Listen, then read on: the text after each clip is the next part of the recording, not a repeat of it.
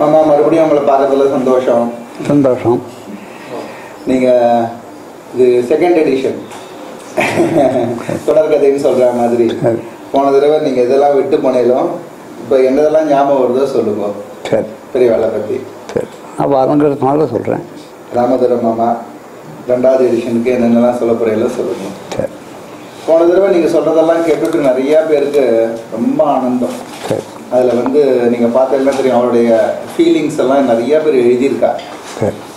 So மறுபடியும் உங்களை சந்திக்கிறதுல சந்தோஷம். சொல்லுங்கள். எனக்கு பாக்கியம். என்ன வேலை? பண்டரிபுரத்துக்கு பிரதோஷ மாமா ஆத்மானி, அவர் மைத்துனர் கிருஷ்ணமூர்த்தி ஐயர், அவர் மனைவி, அவருடைய குழந்தைகள், தாடி மணி ஐயர், என் தாயார், என் அக்காள், என் மனைவி ஆகியோர் எல்லோரும் சேர்ந்து பெரியாட தரிசனத்துக்காக சென்றோம். ஒரே ஒரு ரெக்வெஸ்ட், நீங்கள் போனதில் பண்ண மாதிரி யதார்த்தமாக இயற்கையாக பேசணும். நீங்கள் ரொம்ப இதுவாக இருக்குது, அதாவது பார்த்து படிக்கிறது நீங்கள் யதார்த்தமாக இருங்கோ. போன தடவை இருந்த மாதிரி இருக்கிறது தான் நல்லா இருக்கு. யதார்த்தமாக பண்ணுங்க, பேசுங்க. பண்டரிபுரம் போனதுக்கு முன்னே மகாபலிவா என்னை தரிசனம் பண்ணுறதுக்காக 10 பேர் பண்டரிபுரம் வரா. அவளுக்கெல்லாம் சாதம் போடணும், சாதம் எடுத்து போய் சூரியத்துக்கு சாதம் எடுத்து போட்டார் என்னிடம் அப்படின்னு சொல்லி சிஷ்யாட்ட சொல்லியிருந்தார். நாங்கள் பண்டரிபுரம் போய் ஒரு ரூமில் தங்கிச்சு ஓடத்தில் ஏறி அக்கறையில் இருந்த பிரிவா. அது அந்த ஓடத்தில் மொத்தம் 100 ஓடம் இருக்காங்க. அந்த ஓடக்காரங்கள் பிரிவாட திருஷ்டமன்றவாடெல்லாம் பெரிய ஆயிடுச்சுன்னு போகலாம் அக்கறைக்கு. ஆமாம், யார்கிட்டையும் பணம் வாங்குறதில்ல. அப்போ ஒரு நாள் பெரிய அந்த ஓடக்காரனை கூப்பிட்டு, நீ என்ன எல்லோரையும் பெரிய ஆயிடுச்சுன்னு விட கேள்விப்பட்டேன், என்னை பார்க்க வாழலாம் பணம் செலவு வச்சுன்னு தான் வர, நீ ஒரு ஆளுக்கு 1 ரூபா வாங்கிக்கோ அப்படின்னு சொன்னான். அதே மாதிரி அந்த ஓடக்காரங்கிட்ட நீங்கள் 5 ரூபா கொடுத்தோன்னா அவன் 4 ரூபாய்க்கு திருப்பி கொடுத்துட்றான். நம்மளை குழுக்கி போல ஏற்கும் ஆத்மீ ஏற்க வைப்பியா, 4 ரூபாயா வாங்கிக்கோ அப்படின்னு நம்மகிட்ட திருப்பி கொடுத்துட்றான். அவங்ககிட்ட இருக்கிற மனுஷால் தான் பேர், அவனுக்கு அனுமான்னு பேர். அனுமான் மாதிரியே இருக்கான் அவன். முடியாதவளை தூக்கின்னு போயிடுவான் பெருவாட்டில். கண் கூட பார்த்துக்கூடிய காட்சியெல்லாம் கிடைச்சிது. நம்ம லக்கேஜெல்லாம் தூக்கி வரத்துக்கு ஆள் வச்சுருக்கான் அந்த உலக்காரன். யாரும் எந்த சிரமம் இல்லாத பெருவாட்டை கொண்டு போய் சேர்த்துட்டு அந்த கைங்கரிக்கு அவன் பண்ணியிருந்தான். அன்றைக்கி நாங்கள் போகிற அன்றைக்கி சரஸ்வதி பூஜை. சரஸ்வதி பூஜை இருந்ததுனால அன்றைக்கி பெரியா தரிசனம் சாயந்தரம் 6 மணிக்கு தான். அதனால் நீங்கள் 6 மணிக்கு தான் தரிசனம் பண்ண முடியும்னு சொல்லிட்டேன். நாங்கள் சொன்னோம் பெரியாவோட தரிசனம் பண்ணிட்டு அதுக்கப்புறம் ஆகாரம் எடுக்கிறதுக்காக ஒரு நெய் வச்சுட்டு இருக்கோம். அதனால் 6 மணி ஆகிறதுக்கு ரொம்ப நாள் இல்லை. அதனால் நாங்கள் தரிசனம் பண்ணிட்டு சாப்பிட்டு வர்றோம். பாலமாமா போய் பெரியவாள்கிட்ட இது மாதிரி அவள்லாம் வந்திருக்கா, தரிசனம் 6 மணிக்குன்னு சொன்னால் அவள் தரிசனம் பண்ணி சாப்பிட்றேன்னு சொல்கிறா, என்ன பண்ணுறதுன்னா இல்லைடா அவளை நேர்த்திலேருந்தே சாப்பிடல அப்படின்னு பெரியவா சொல்கிறாள. அதனால தான் நேர்த்திலேருந்து அவள் விட அவள் விரதம் மாதிரி வந்திருக்கா, நான் தரிசனம் கொடுத்துட்றேன் அப்படின்ட்டு அந்த ரூமுலேருந்து இன்னும் 2 ரூம் இருக்குது. 3 வருஷப்படுகிறத தரிசனம் கொடுத்தேன். தரிசனம் கொடுத்தோடனே நீங்கள்லாம் போய் ஆகாரம் பண்ணிட்டு மறுபடியும் வாங்கோன்னா அங்கே போனால் பலவிதமான வகையான சாப்பாடுகள் நமக்கு வேலுபுரி மாமா தான் பரமாரிதெல்லாம் பண்ணார். அப்புறம் சாப்பிட்டு வந்தோடனே வேலுபுரி மாமா கூப்பிட்டு இன்றைக்கி வெறுக்கடலை சுண்டல் பண்ணணும் அப்படின்ட்டு. பெரியவா நிறைய பேர் வந்திருக்கா, நிறைய பண்ணேன், நிறைய இருக்கு அப்படின்னா சரி பண்ணுறேன் அப்படின்னார். அப்போ தான் பத்மா சுப்பிரமணியெல்லாம் வந்திருந்தார். பத்மா சுப்பிரமணியம் அவளுக்கு ஏதோ முத்திரையெல்லாம் இருக்குது, நான் இதில் அது விஷயமா பேசியிருந்தேன். அப்புறம் ஒரு முதிரையை காட்டி இது எங்கே இருக்குது தெரியுமா, உனக்கு தெரியுமா? ஆமாம், ஒரு முதிரை. ஆமாம், இந்த மாதிரி முதிரை எங்கே இருக்குது தெரியுமா இருக்குன்னு. உன் புதுசாக ஒன்று போட்டிருக்கேன், அதுக்கு ஆசீர்வாதம் வாங்க வந்தேன். என்ன விலைக்கு போட்டிருக்கேன்னா இந்த விலைக்கு பண்ணுறேன், அவ்வளோ விலை போடக்கூடாது, விலையெல்லாம் கம்மி பண்ணணும் அப்படின்னு புதுசத்தெல்லாம் வாங்கி பார்த்தா அனுகிரகம் பண்ணேன். இந்த ஒரு முத்திரையில் காணுமே அப்படின்ட்டா. எனக்கு தெரியல பெரியவா, நான் நடராஜர் கோவிலுக்கு போனேன்னா அந்த முத்திரை அங்கே இருக்குது, அங்கே வச்சுருக்க போய் பாரு பெரியவா சொன்னேன். சரி பார்க்குறேன் அப்படின்னா, அங்கே பார்த்த மாதிரி ஏதோ தெரியலேன்னு சொன்ன மாதிரி இருந்து அதுவும் பெரிய அதுக்கு இல்லை நீ போய் பார்த்துட்டு வந்து சொல்லு அப்படின்ட்டா. சரி. அதுக்கப்புறம் அவள் அண்ணா கூப்பிட்டு பெரியவாள்கிட்ட அப்படிலாம் பேசக்கூடாது, பெரியவா என்ன சொல்கிறாளோ அதை கேட்கணும், அவள் சொல்கிறான் அங்கே இருக்கணும், அங்கே போய் நம்ம பார்க்கணும், அது நம்ம வேலை அப்படின்ட்டா. அதுக்கப்புறம் பெரியாளை தரிசனம் பண்ணிட்டு ஆவந்தியம் பண்ண பிரசாதம் நாங்கள் எடுத்துன்னு வந்து அந்த ரூம்லேயே வச்சுட்டு பெரியாள்கிட்ட வந்துட்டோம். அப்புறம் மாமி பிரதோஷ மாமி அந்த ரெஸ்ட் எங்கே ராமதுரை வந்தாங்கன்னா, இல்லை மம்மி அந்த ரூம்லேயே வச்சாச்சு, அது போய் எடுத்துன்னு வாங்க மாட்டேன். அப்புறம் நான் ஓட்டத்தில் ஏறி அக்கறைக்கு போய் அந்த ரூமை திறந்து அந்த ரஷ்யை எடுத்துன்னு மறுபடியும் ஓட்டத்தில் ஏறும்போது மழை பிடிச்சி கொடுத்து, கருமையான மழை. நான் பகவானை தியானம் பண்ணிட்டேன், திருவேளை லட்சம் நானையாவது போய் பெருவாள்கிட்ட கொடுக்கணும், அனுகிரகம் பண்ணணுங்க. மழை ஆறு பூரா பெய்யுன்னு இருக்குது, இந்த பக்கத்தில் மழை அந்த பக்கத்தில் மழை, ஓடத்தில் ஒரு சுட்டு மழை பெய்யுது, ஏனிலே இந்த இடம் இல்லை. ஓடம் அக்கறைக்கு ஒரு பொருளாம் தூரம் இருக்குது, ஒரு பொருளாம் தூரத்துக்கும் ஒரு சொட்டு மழை கூட ஓடத்தில் வெள்ளை, ஏனேலே வெள்ளை, லட்சியம் நனையில. அக்கறை போனோன்னா மழை நின்றுடுத்து. பெருவாள்கிட்ட கொண்டு போய் லட்சியை கொடுத்தேன். நனையாவது எடுத்துன்னு வந்தியான்னு கேட்டேன்.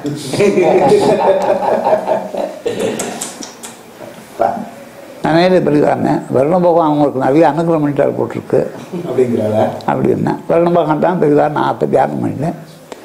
அப்புறம் சீக்கிண்டே அந்த ரஷ்யை எடுத்து வச்சுட்டு எல்லாருக்கும் இதை கொடு, நான் தீர்க்கமாக விட்டுட்டேன் என்ன. அப்புறம் எல்லாருக்கும் ரஷ்யை கொடுத்துருக்கு, ரஷ்யை வாங்கிட்டான் வச்சுருந்தா. அப்புறம் ஏதோ ஒரு மாப்பிரசாரெலாம் கொடுத்தா அதெல்லாம் வாங்கிட்டு வந்தாச்சு. அன்றைக்கி சாரிச்ச பண்டரிபுரம் போய் தான் ரொம்ப தரிசனம் பண்ணோம் அப்படின்னு ஒரு மனசில் எல்லாருக்கும் தோன்றி எல்லாரும் கோவிலுக்கு போய் பண்டரிமாரன் தரிசனம் பண்ணிட்டு திரும்பி வரும்போது பெரிவா இக்கரைக்கு வந்துச்சா. இக்கரைக்கு வந்தோன்னா ஒரு ஆயிரக்கணக்கான ஜனங்கள் வரிசையில் தரிசனம் பண்ணிட்டு போயிட்டு இருக்கா பெரிவாளை. அப்படி தரிசனம் பண்ணும்போது அந்தூர்லேன்னு ஒரு சீஃப் மினிஸ்டர் மகாராஷ்டிரா இருந்தார், அவரும் வந்து தரிசனம் பண்ணார் பெரிவாளை. யார் வரனால் அந்தூர்லே சீஃப் மினிஸ்டராக இருக்கார் மகாராஷ்டிராவில். அப்துல் ரஹ்மான் அந்துலே, ஏஆர் அந்துலே. ஆமாம் ஆமாம். இந்த அவரும் சூரில் வந்து தான் தரிசனம் பண்ணார் பெரிவாளை. தரிசனம் பண்ணி எல்லாம் பண்ணால் அவருக்கு அனுகிரகம் பண்ணி அனுப்பிச்சார். அதுக்கப்புறம் அடுத்த நாள் விஜயதசமி. நான் ஒரு காலத்தில் வேண்டினேன், இந்த ஜென்மாலையாவது பெரியாருடைய பாதரட்சண சிரசில் இருக்கக்கூடிய பாக்கியம் நமக்கு கிடைக்கணும். அது எந்த ஜென்மாலையாவது கிடைக்கணும், இந்த ஜென்மாவில் இருந்தால் கூட அடுத்த ஜென்மாவது கிடைச்சா நமக்கும் தோணித்து. ஆமாம், எனக்கு இப்போ ஒரு சந்தேகம். எனக்கு என்ன சந்தேகம்னா, அடுத்த ஜென்மாலையாவது நமக்கு இதே மாதிரி ஒரு அனுகிரகம் கிடைக்கணும் அப்படின்னு நினைக்கிறேன். எந்த ஜென்மாலையாவது கிடைக்கணும்னு இது மாதிரி நிறைய பேர் சொல்லியிருக்கா, நானும் அப்படி நினைக்கிறேன். பட் மனசுக்குள்ள ஒரு கேள்வி இருக்கு, நம்ம ஏதோ ஒரு ஜென்மால வரும்போது பெரியவா நம்ம கூட எப்படி இருப்பா? அதாவது எந்த புடியா பிறந்தாலும் சரி, பசுவா பிறந்தாலும் சரி, எந்த மரம் செடி கொடி எது வந்தாலும் அவள் தியானத்தை நமக்கு கொடுத்துருவா. அது நம்ம சொல்லலை, அது மாணிக்க வாசகரே சொல்லியிருக்க.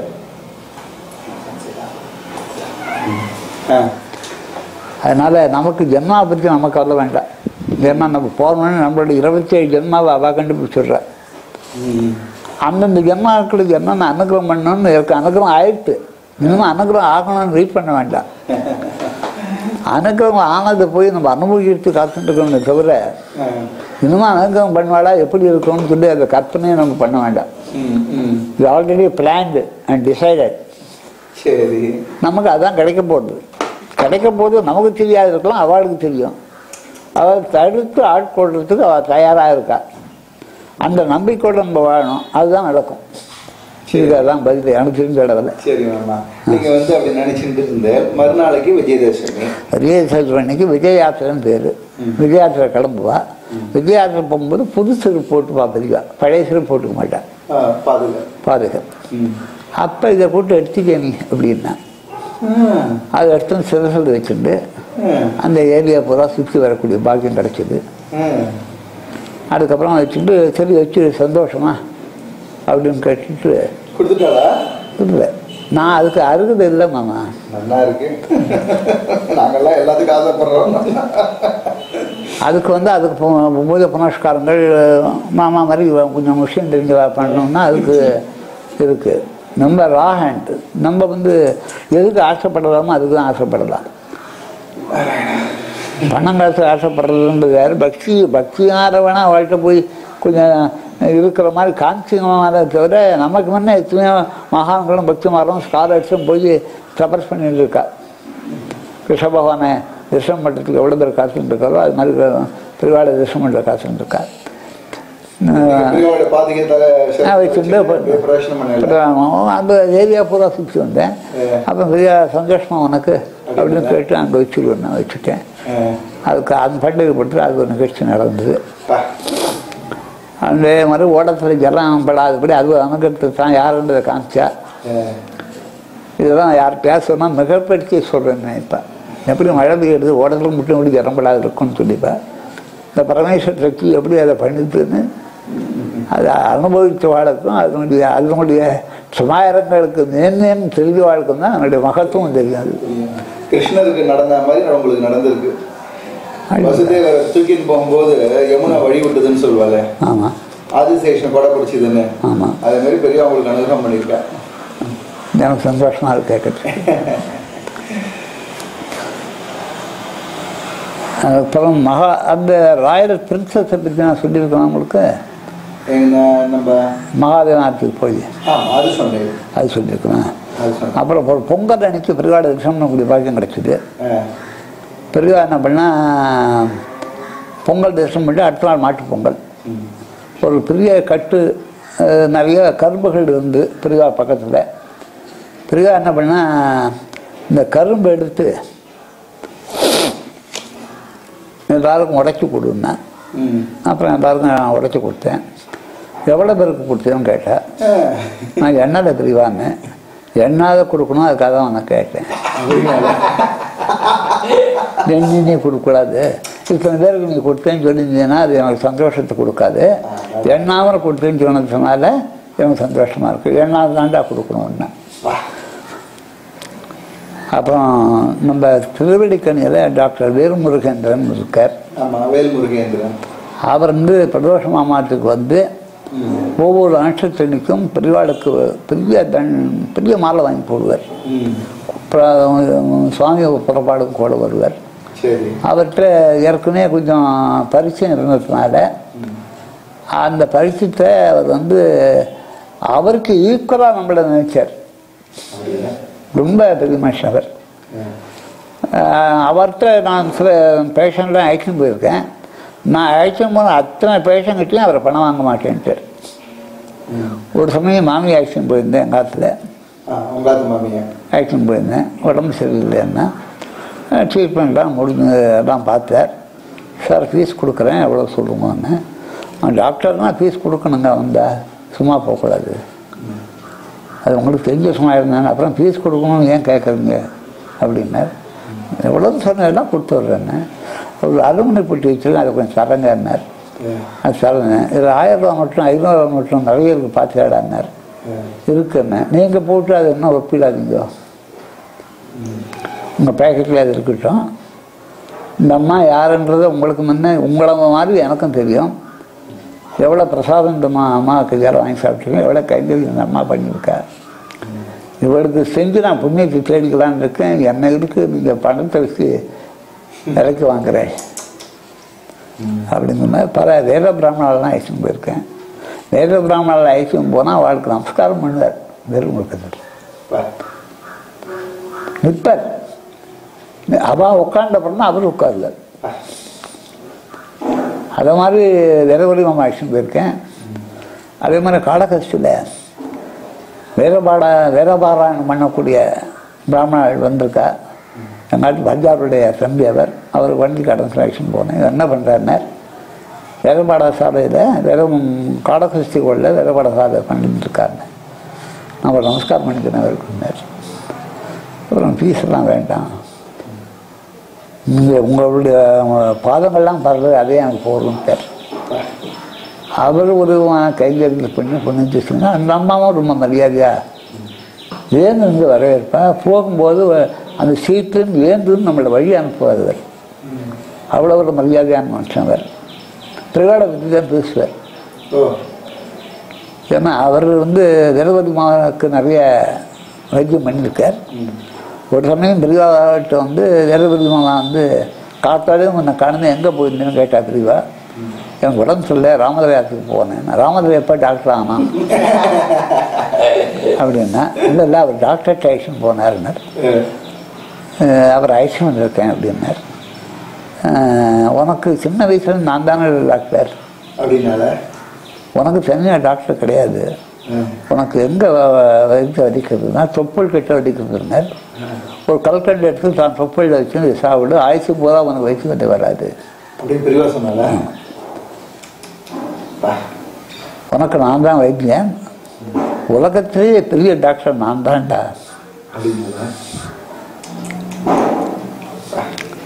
அதோட இல்லை, எனக்கு வைத்தியநாதன் கூட ஒரு பேர் உண்டு. வேறவருக்கு இருந்து வைத்தியம் பண்ணத்தினால வேறுமுருகனுக்கு அனுகிரகம் பண்ணிட்டேன் அப்படி அனுகிரகத்தை பண்ணார். அது வேறுமுருகன் சொல்லி சொல்லி ஆசைப்படுவார். இப்படி கூட்டு அனுகிரகம் பண்ணிருக்காள், இப்படி கூட்டு அனுகிரகம் பண்ணிருக்காள். அதுக்கப்புறம் உங்களுக்கு டாக்டர் முருகேசன் ஒரு டாக்டர், அவரும் நிறைய கைங்கரியம் தான் பண்ணியிருக்கார். உங்களுக்கு தெரியுமே, பண்ணியிருக்கார். அதுக்கப்புறம் ராமானந்தன் செட்டியார், அவருடைய மனைவிகள் எல்லாரும் பெரியா கைங்கரியத்தில் நிறைய பேர் பண்ணிட்டுருக்கா. ஒரு காலத்தில் அவர்கிட்ட தான் நான் பெரியவாளுக்கு ஒரு சோமம் வாங்கி கொடுக்கணும், அது எங்கே வாங்கணும் எது வாங்கணும் அவர்கிட்ட தான் நான் போய் கேட்டேன். அவர் தான் காதி கிராமோதி பவனில் இதை மாதிரி ஒரு துணி இருக்குது, அதை வாங்கி தான் நீங்கள் பண்ணணும் அப்படின்னு அவர் சொன்னார். அப்புறம் அதை எடுத்து போய் குமரேசன் ஒருத்தர் இருக்கார் பெரியவாள்கிட்ட இருக்கார். குமரேசன்கிட்ட சொன்னேன், பிரதோஷம் கட்டுறவங்க ராமதிக்காக செஞ்சு கொடுங்கன்னார். அதை வாங்கி அவர் செஞ்சு தீபாவளிக்கு முதல் நாள் பெரியவாளுக்கு எல்லாரும் அவாவா யார் யார் சால்வை போட்டா அப்படின்னு சொல்லி பேர் சொல்லி போடுவாள். அப்படி போகணும் ராமதரை அப்படின்னு சொல்லி குமரேசன் போட்டார்.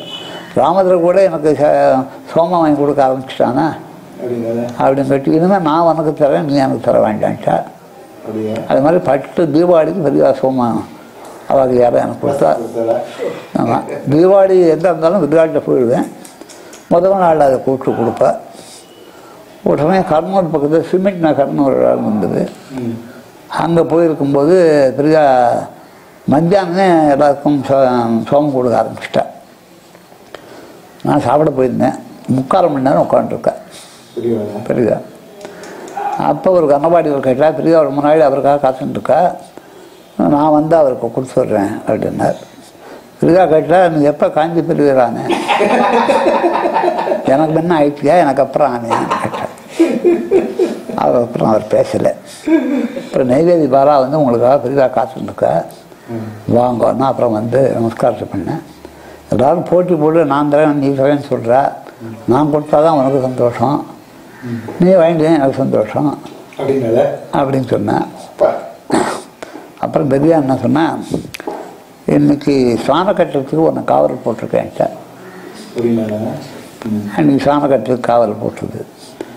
அப்புறம் சாயந்தரம் வெடிக்காலத்தோட முடிஞ்சோடனே பெரியா கேட்டால் நீ சாண கட்டுறதுக்கு யார் காவல் இருந்ததுன்னா ராமதர் இருந்தாருனார். கூப்பிட்டா, என் சாண கட்டுறதுக்கு நீ காவல் இருந்ததுனால உனக்கு ஜலகஷ்டம் வரதுபடி பண்ணிடுறேன் அப்படின்னு சொல்லிட்டேன். எனக்கு சோமம் வாங்கி கொடுத்ததுனால சோம கஷ்டம் இல்லாதபடி உனக்கு பண்ணிடுறேன். இன்னைக்கு சங்கரமூர்த்தி பூஜை இருக்குது, அந்த இதுக்கு அந்த பூஜை வீட்டுகளுக்கு காவல் போட்டிருக்க வந்தேன்னா 1 மணி நேரம் காவல் இருக்கிறோம். அதுக்கு ஒவ்வொரு மணி நேரம் இருக்கு சொல்லுவாள்.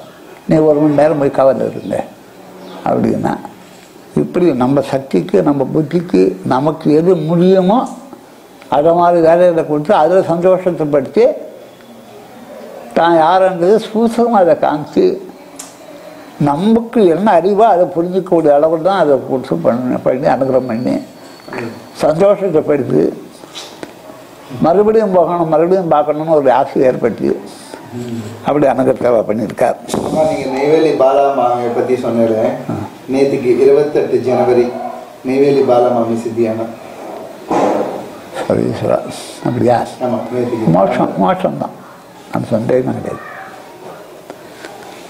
நாங்கள் அவளை போய் பார்க்கும்போது நீங்கள் நிறையா நமஸ்காரம் பண்ணுவேலாமே அப்படின்னு கேட்டேன். அதெல்லாம் ஒன்றும் இல்லை, நான் நிறையெல்லாம் பண்ண மாட்டேன், 100-200 தான் பண்ணுவேன் அப்படிங்கிறா. காரைக்கால் அம்மையார்னு சொன்னா பெரியவாள். அப்படியா? அதாவது ஒரு மாமி பெரியவாளை விஷம் பண்ண வரும்போது திருப்பதிக்கு போகணும், காசிக்கு போகணும், பெரியவாள்கிட்ட புத்தகம் வாங்கிட்டு போகலான்னு வந்தேன்னா மாமி வயதோடு வயது மூக்குத்தி வெல் டு ஃபேமிலி நம்ம வந்தார். பெரியவாள் அதை காதே வாங்கலை. இன்னைக்கு ஒரு 40 பேருக்கு சமையல் பண்ணுறியான்னு கேட்டார். பண்ணுறேன்னா இவருக்கா இவளையும் ஆயிடுச்சு ஒத்தாசிக்கு வச்சுக்கோன்ட்டார். நெய்வேலி பாலா அந்த மாமி காதில் மூக்கில் ஒன்றும் போட்டுக்க மாட்டார், சாதாரணமாக தான் இருப்பார். அப்புறம் இங்கே வெறும் ஸ்டவ்வெல்லாம் கிடையாது, இங்கே கேஸ்லாம் கிடையாது, கல்லை வச்சு தான் சமைக்கணும். கல்லை வச்சு சமைச்சுக்கிட்டேன், வடவாயத்தோடு சமைச்சுக்கிட்டேன்.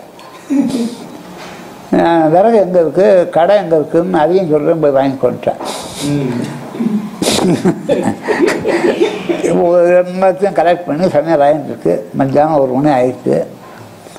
ஆனோடனே நல்லா மாமி காதில் மூக்கில் ஒன்றும் இல்லை, நம்மளோட வந்து சமைக்கிறாலும் ஒரு அசூசி ஏற்பட்டிருக்கு அந்த மாமிக்கு. பெரிய என்ன பண்ணுறக்கா மாமியை கூட்டணுவான்னு சொல்லி சிஷாடு விட்டாங்க. அந்த மாமியை நமஸ்காரம் பண்ணா சமையல் ஆகிட்டோன்னா முக்கால்வாசி ஆகிட்டு வருவாங்க. உன்னோட ஊற்றி சமைக்க அனுப்பிச்சேன்னா ஒத்தாச்சியாக இருக்காளா மட்டும் அப்படின்னா இருக்காங்க. அவள் என் பேரில் ரொம்ப பக்தி. அவள் யாரும் தெரியுமா உனக்குன்னா தெரியாது பிரிவானா. அவள் தான் காரைக்கால் அம்மையார். அவளுக்கு அந்த சாந்தத்தை கொடுத்துருக்கேன். அவர் யாரோ ஏதோ நினச்சிட்டுருக்கா, நீ நினைக்க மாட்டேன், உனக்கு நான் சொல்ல வேண்டாம், போயிட்டு வா. இந்த மாமி போய் அந்த மாமி காலில் விழுந்தான். மாமியை நான் தெரியாத தப்பு பண்ணிட்டேன், தெரியாவை கூப்பிட்டு நீங்கள் யாருன்னு எனக்கு சொல்லிட்டா, எனக்கும் புத்தி சொல்லிட்டா அப்படின்னு சொல்லி எக்ஸ்கியூஸ் கேட்டுட்டார். அதுக்கப்புறம் சமையல் ஆகிட்டு இருந்தார். யாருமே காணுமே அப்படின்னா பெரியவாள்கிட்ட, யாராவது வந்தால் போடேன் அப்படின்னா. இப்போ 40 பேர் மொட்டை அடிச்சுட்டு திருப்பதியிலேருந்து ஒரு பஸ்ஸில் வந்தார். 40 பேருக்கு தான் சமையல் பண்ண சொல்லியிருக்கா. அதுக்கப்புறம் அவள் வந்து சாப்பாடு ரெடியாக இருக்க சாப்பிட்டு வந்து எனக்கு தரிசனம் பண்ண போன்ட்டேன். அந்த 40 பேருக்கும் இப்போ 2 பேரும் பரமாறினேன். பேரன் சாப்பாட்டையும் எப்படி அதை பண்ணணும்னு சொல்லி கொடுத்துட்டா. அதுக்கப்புறம் பெரியா சொன்னால், நீ என்னமோ கேட்டு என்கிட்ட காசிக்கு போகணும்னு கேட்டியோ அப்படின்னா. காசிக்கு போகணுன்னா ஒரு நேவி இருக்குது, அது தெரியுமா உனக்குன்னா. மங்களாயுதிக்கு சமாதானம் பண்ணிட்டு தான் காசிக்கு போகணும். பண்ண வச்சுட்டேன், நீ பண்ணலை, இப்போ பண்ணிட்டு இங்கேருந்து கூட நீ காசிக்கு போகலாம், உனக்கு அனுகிரகம் பண்ணிட்டேன். அது மாதிரி ஒரு இது நிகழ்ச்சி நடந்தது. அப்புறம் பிரதோஷ மாமாவுக்கு 3வது ஆற்றுல எக்மோரில் கரைத்திய மணின்னு ஒருத்தர் இருக்கார். ஒன்றும் கரைத்திய மணி, கரைத்தெல்லாம் பண்ணுவார், கரைத்திய அவர் அவள் குடும்பம் அங்கே இருந்து, அவள் அம்மா எல்லாம் அங்கே இருந்தா. அவள் அந்த பிரதோஷ இந்த பூஜைக்கு அனுஷ்டித்தன்னைக்கெல்லாம் வந்து கலந்துப்பாள். ஆமாம், சுவாமி பிரபாளுக்கும் கூட வருவார் அந்த அம்மா. அவள் படுக்கும் காஞ்சி கொண்ட பெரியவாளை தரிசனம் பண்ண போயிருக்கா. அந்த அம்மாவுக்கு தலையில் முடி கிடையாது, ஒரே மொட்டையாக இருக்கும். இந்த அந்த அம்மா பாட்டு ஒரே சிரிப்பு பெரியவா, அடக்க முடியாத சிரிப்பு சிரிச்சிருக்கா. அந்த அம்மாவுக்கு வெக்கமாக போயிட்டு இப்படி நம்மளை பெரியவா வச்சிருக்கிறாரு, அடுத்த முறை நீ வந்து இப்போ மறுபடியும் என்னை தரிசனத்துக்கு வா அப்படின்னு சொல்லி அனுப்பிச்சா. அடுத்த வரும்போது தர நிறைய கருப்பு மயிறு நிறைய வளர்ந்துருது. அந்த வயசுலையா? இந்த வயசுல அதை சொன்னான். இதெல்லாம் யாராவது நடக்க முடியும், என்னை பார்த்து எதுக்கு எனக்கு சிரிச்சான்னு அப்போ நான் இப்போ தான் எனக்கு தெரியுது அப்படின்னு சொல்லி அந்த அம்மா கைங்கரியம் பண்ணியிருக்கா. அது உள்ள அவளுக்கு உள்ள குறையும் தீர்த்துட்டா தெரியுதா, அப்படி ஒரு பண்ணியிருக்கா. அவர் ஆற்று பக்கத்தில் யஸ்வந்தர் ராவ்னு இருந்தார், நாமாஸ்கரம். அவரும் ரொம்ப அவார்த்து மாமி பசங்கள் எல்லாமே பிரதோஷம் கட்டுறாங்க, கைங்கரியம் பண்ணுவாள். பிரதோஷம் வெங்கட்ராமனுடைய ஒரு பையனுக்கு உடம்பு சொல்கிறத ஹாஸ்பிட்டலுக்கு இவர் தான் ஆயிடுச்சும் போய் அவன் 2 நாள் வந்து சித்தி அடைஞ்சிட்டான். சிக்ஸ் அடிச்சோன்னா அவனை ஆம்புலன்ஸுக்கு அவர் தான் அழைச்சிட்டு வந்தார். அழைச்சிட்டு வந்து அவள் ஆற்றுல கொண்டு வச்சுட்டு இவர் ஆற்றுக்கு போய் அரை மணி நேரத்தில் யசவந்தராவுக்கு ஆரம்பித்தார். அப்படியா? ஆமாம். அந்த புண்ணியம் அவருக்கு உடனே பெரியவா கொடுத்துட்டார். ஒரே நேரத்தில் அடுத்த நாள் 2 இடத்துல பக்கத்து வீட்டிலேருந்து போக முடியாத ஒரு சூழ்நிலை ஆகிப்போச்சு. அப்புறம் அந்த யசவந்தாருடைய ஒய்ஃபுக்கு ரயில்வேலே கூப்பிட்டு உத்தியோகம் கொடுத்தா, எலக்ட்ரிசிட்டியில் கொடுத்தா. அவர் ரிட்டையர் ஆகிட்டா. அப்புறம் அது மாதிரி ஒன்று நடந்தது. பெரியவா வந்து அந்த பிரதோஷம் கட்டாயத்தில் அந்த வெளியில் மாமரம் ஒன்று இருக்குது. அந்த மாமரத்துக்கு கீழே தான் பட்டுசாட்சிகள் அதிர்வதத்துலேருந்து எல்லா வித யாகங்களும் அங்கே தான் நடந்திருக்கு. அதை பெரியவா சொல்கிறேன், அந்த மரத்துலேயே நான் இருக்கேன்னு சொல்லியிருக்கேன். அதனால் எனக்கு டைம் கிடைக்கும் போதெல்லாம் நான் மரத்தை நமஸ்காரம் பண்ணிட்டு வருவேன். அவர் போகிறோன்னா கூட, அவர் ஊர்ன்றதுனா கூட அந்த பெரியவா அங்கே இருக்காடேன்னு சொல்லணும் நான் நடத்துனால அங்கே போய் நமஸ்காரம் பண்ணிட்டு வரலாம். இப்போ கூட யாரோ அங்கே இருக்கிறவா அங்கே விளக்கேற்றி வச்சுருக்க ஒரு அழகர் விளக்கு எரியும் அங்கே, கேள்விப்பட்டேன் அப்படின்ட்டுருக்கு. அப்புறம்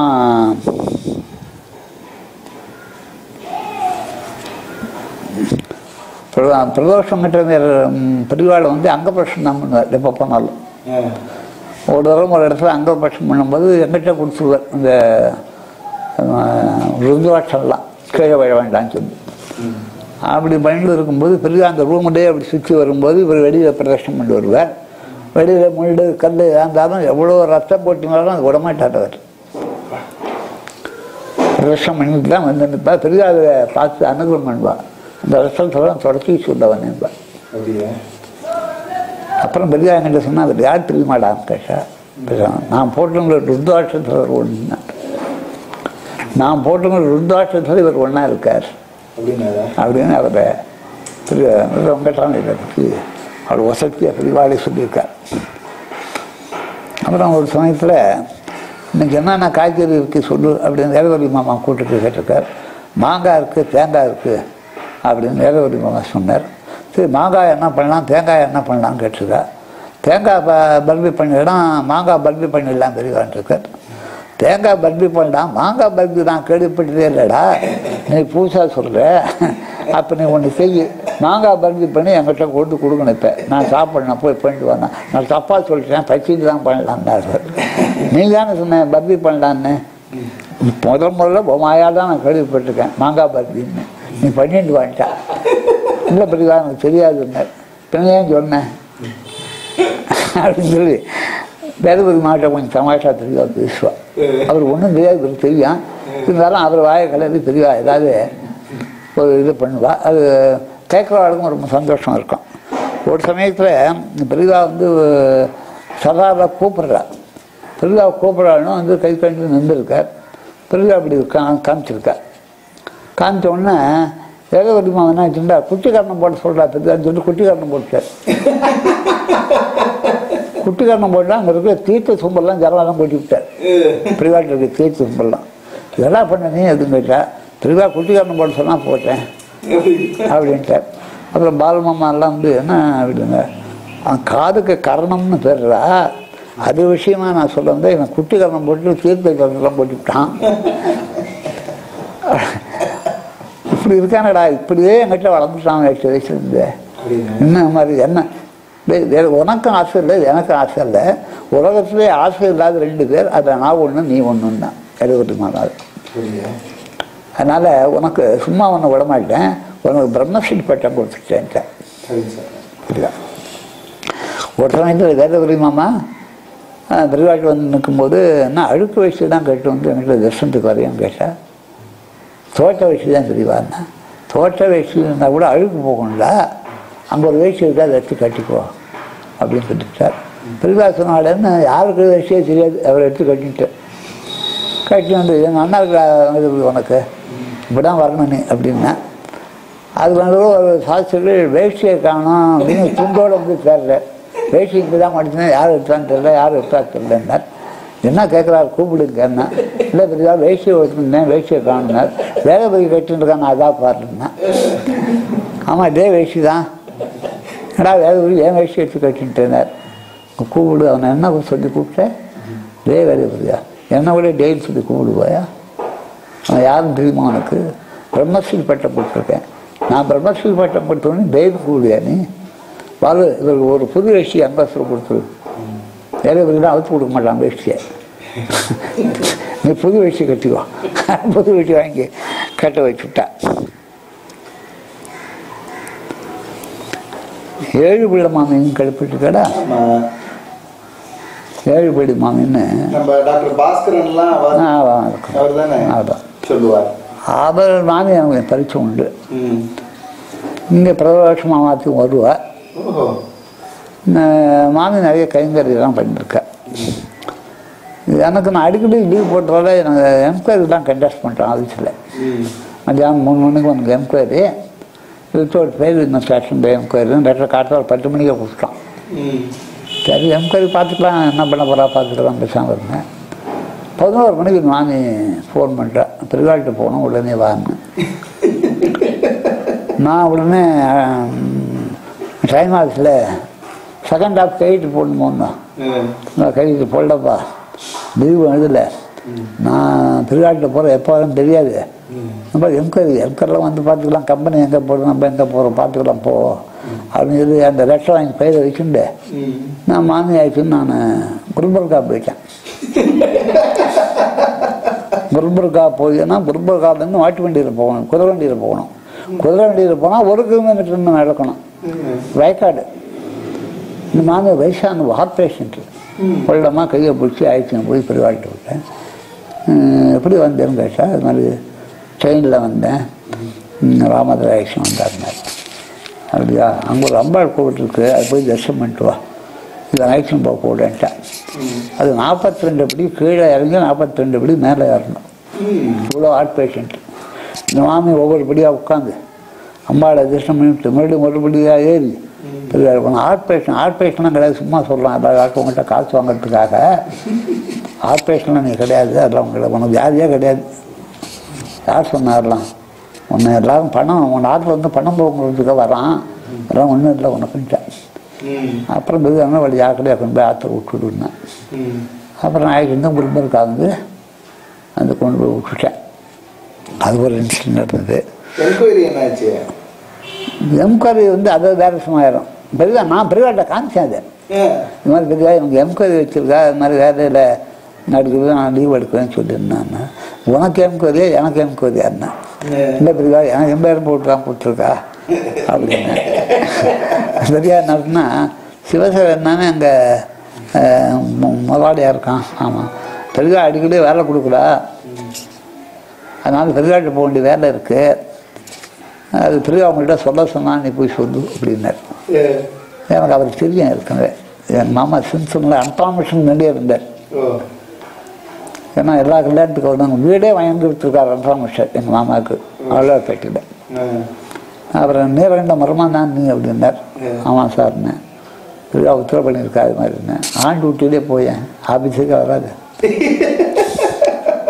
ஆற்றுக்கு சம்பளம் வந்தோம், இன்சென்டிவ் போனஸ் இன்க்ரிமெண்ட் எல்லாம் ஆற்றுக்கு அனுப்பிச்சுடுறேன். உனக்கு என்னையா முடிஞ்சன்னைக்கு வா, இல்லைன்னா வராது. பெரியா கைங்கத்தை விட இந்த ஆஃபீஸ் ஒன்றும் பெருசு இல்லை, நீ போ அப்படின்னு சொன்னார். நான் என்ன பண்ணுவேன்னா ஒன்றும் பண்ணுவேன்னா என்கிட்ட சொல்லிட்டேன், பெரியா சொன்னதை நான் சொல்லிட்டேன், ஆண்டு வீட்டிலே போகுது ஆஃபீஸுக்கு வர வேண்டாம்னு சொன்னான்னு பெரியாள்கிட்ட சொல்லிட்டு என் நமஸ்காரத்தை பண்ணிட்டு பெரியாளுக்காக நான் நமஸ்காரம் பண்ணிட்டு வந்துட்டார். அப்புறம் வந்து அங்கே இருக்க மேனேஜர்ஸ்லாம் சும்மா இருக்க மாட்டாள். என்னப்பா உனக்கு எம்கொயரி வச்சு நீ ஆடே 10 நாளாக வேணும். நான் 10 நாள் போட்டேன். எம்கொயரி போஸ்ட் பண்ணுறது எந்த நாள் என்னைக்கு நீ ஆஃபீஸுக்கு வர இன்றைக்கி வரான்னு தெரியாது போயிடுச்சு. அந்த மேனேஜர் ஜென்ரல் மேனேஜர் பர்சனர், அவர் ஜென்ரல் மேனேஜர் மெயின்டெனன்ஸ் மேனேஜர், ஒரு 10 மேனேஜரை வச்சுட்டான். அந்த டைரக்ட் பார்த்துக்கலாம் விட்டாச்சு. அப்புறம் என்னை கூப்பிட்டான், என்ன உனக்கு எம்கொயரி வச்சு நீ அட்டன் பண்ணால் இப்படி போனேன் சார். உங்களுக்கு நேரம் கம்பெனி யார் பிரிவாங்க? தேவிபுராவை தான் பிரிவார், அவர் தான் டைரக்டர்னார். நீங்கள் அவரை பார்த்துட்டு அவரை வைக்க சொன்னால் எனக்கு வைங்க, அதுதான் என்னுடைய ரிக்வஸ்ட். ஏன் நான் எதுக்கு அவரை கேட்கணும்னு கேட்டப்பறம் அது தெரியும் கேட்டுருவோன்னு அவரை போய் கேட்டார்.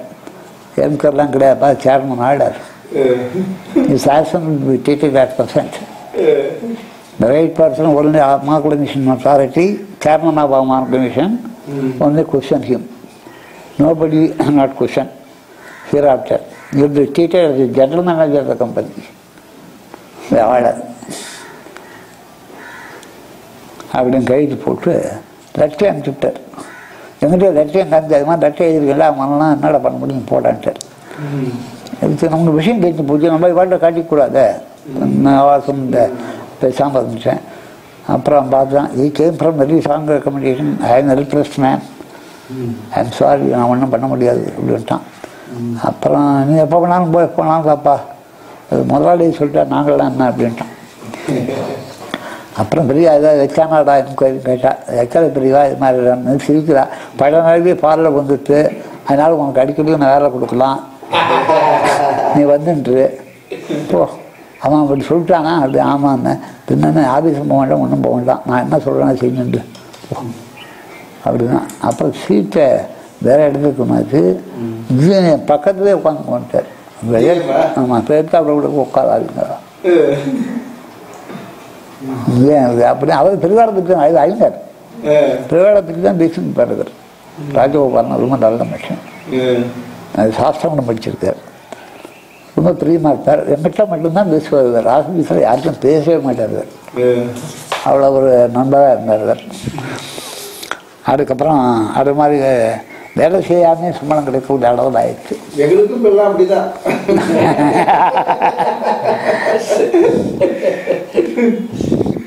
பிரிவாக இருக்கும்போது சதாரால அப்போ இருக்கக்கூடிய ஜனாதிபதி ஆந்திரக்காரர் நீலம் செஞ்சி, அவரும் அவர் பாடியாடும் பெரியா தரிசனத்துக்காக வந்தேன். பெரியா வந்து அவள் 2 மணிக்கெலாம் வந்துட்டான். 2 இருக்கும். பெரிய 6 மணிக்கு தான் தரிசனம். 6 மணிக்கு தரிசனம் எப்படின்னு கேட்டேன்னா, 5 வயசு குழந்தைகள் 5 பேர், 10 வயசு குழந்தைகள் 5 பேர், அது மாதிரி அப்படியே கணக்கு பண்ணியிருந்தேன். 80 வயசு கழிவுகள் வரைக்கும் 5 தீபம் வச்சு விடுவா பிரிவாளுக்கு. அதே 2-3 மணி நேரம் ஆகிடும். அவள் சோகம் பண்ணிட்டு பிரிவாள்கிட்ட சமஸ்கிருதத்தில் எல்லாத்தையும் சொல்லி நமஸ்காரம் பண்ணிட்டு போவா. அதுக்கு முன்னாடியே கூட முஸ்லீம்கள்லாம் வந்து நமஸ்காரம் பண்ணிட்டு போவான், கிறிஸ்டின் எல்லாம் வந்து நமஸ்காரம் பண்ணிட்டு போவான். ஜாதி மதமே கிடையாது, எல்லாரும் விடுவான். எந்த ஜாதி வேணால் நமக்கே தெரியாது. அப்படி பண்ணி இருக்கும்போது இவர்கள் ஜனாதிபதி நாழி ஆயிடுச்சு. நிற்கிறார், நின்றுட்டே இருக்கார். இந்த பொம்நாட்டிகள் வேற ஆரம்பிச்சிட்டார். அப்புறம் வந்து என்ன பண்ணார், ஏன்னா ரொம்ப நாளே நிற்கிறார், யார் இவர்னு கேட்டார். இவர் தான் பிரசிடென்ட்டு அப்படின்னு. நான் பிரசிடென்ட்னா யாருன்னு கேட்டேன். பிரசிடென்ட்னா குடியரசுத் தலைவர்னா. இதுக்கு அதுக்கு என்ன வித்தியாசம் கேட்டேன். அது ஒன்று பதில் சொல்ல, உனக்கு பவர் உள்ளவனா பவர் இல்லாதவனா கேளுவனா என்ன? ஆமாம், பெரிய பார்லிமெண்ட் விட பவர் உனக்கு அதிகமா, சுப்ரீம் கோர்ட்டை விட உனக்கு பவர் அதிகமா, உனக்கு என்ன பவர்னு கேட்டேன்.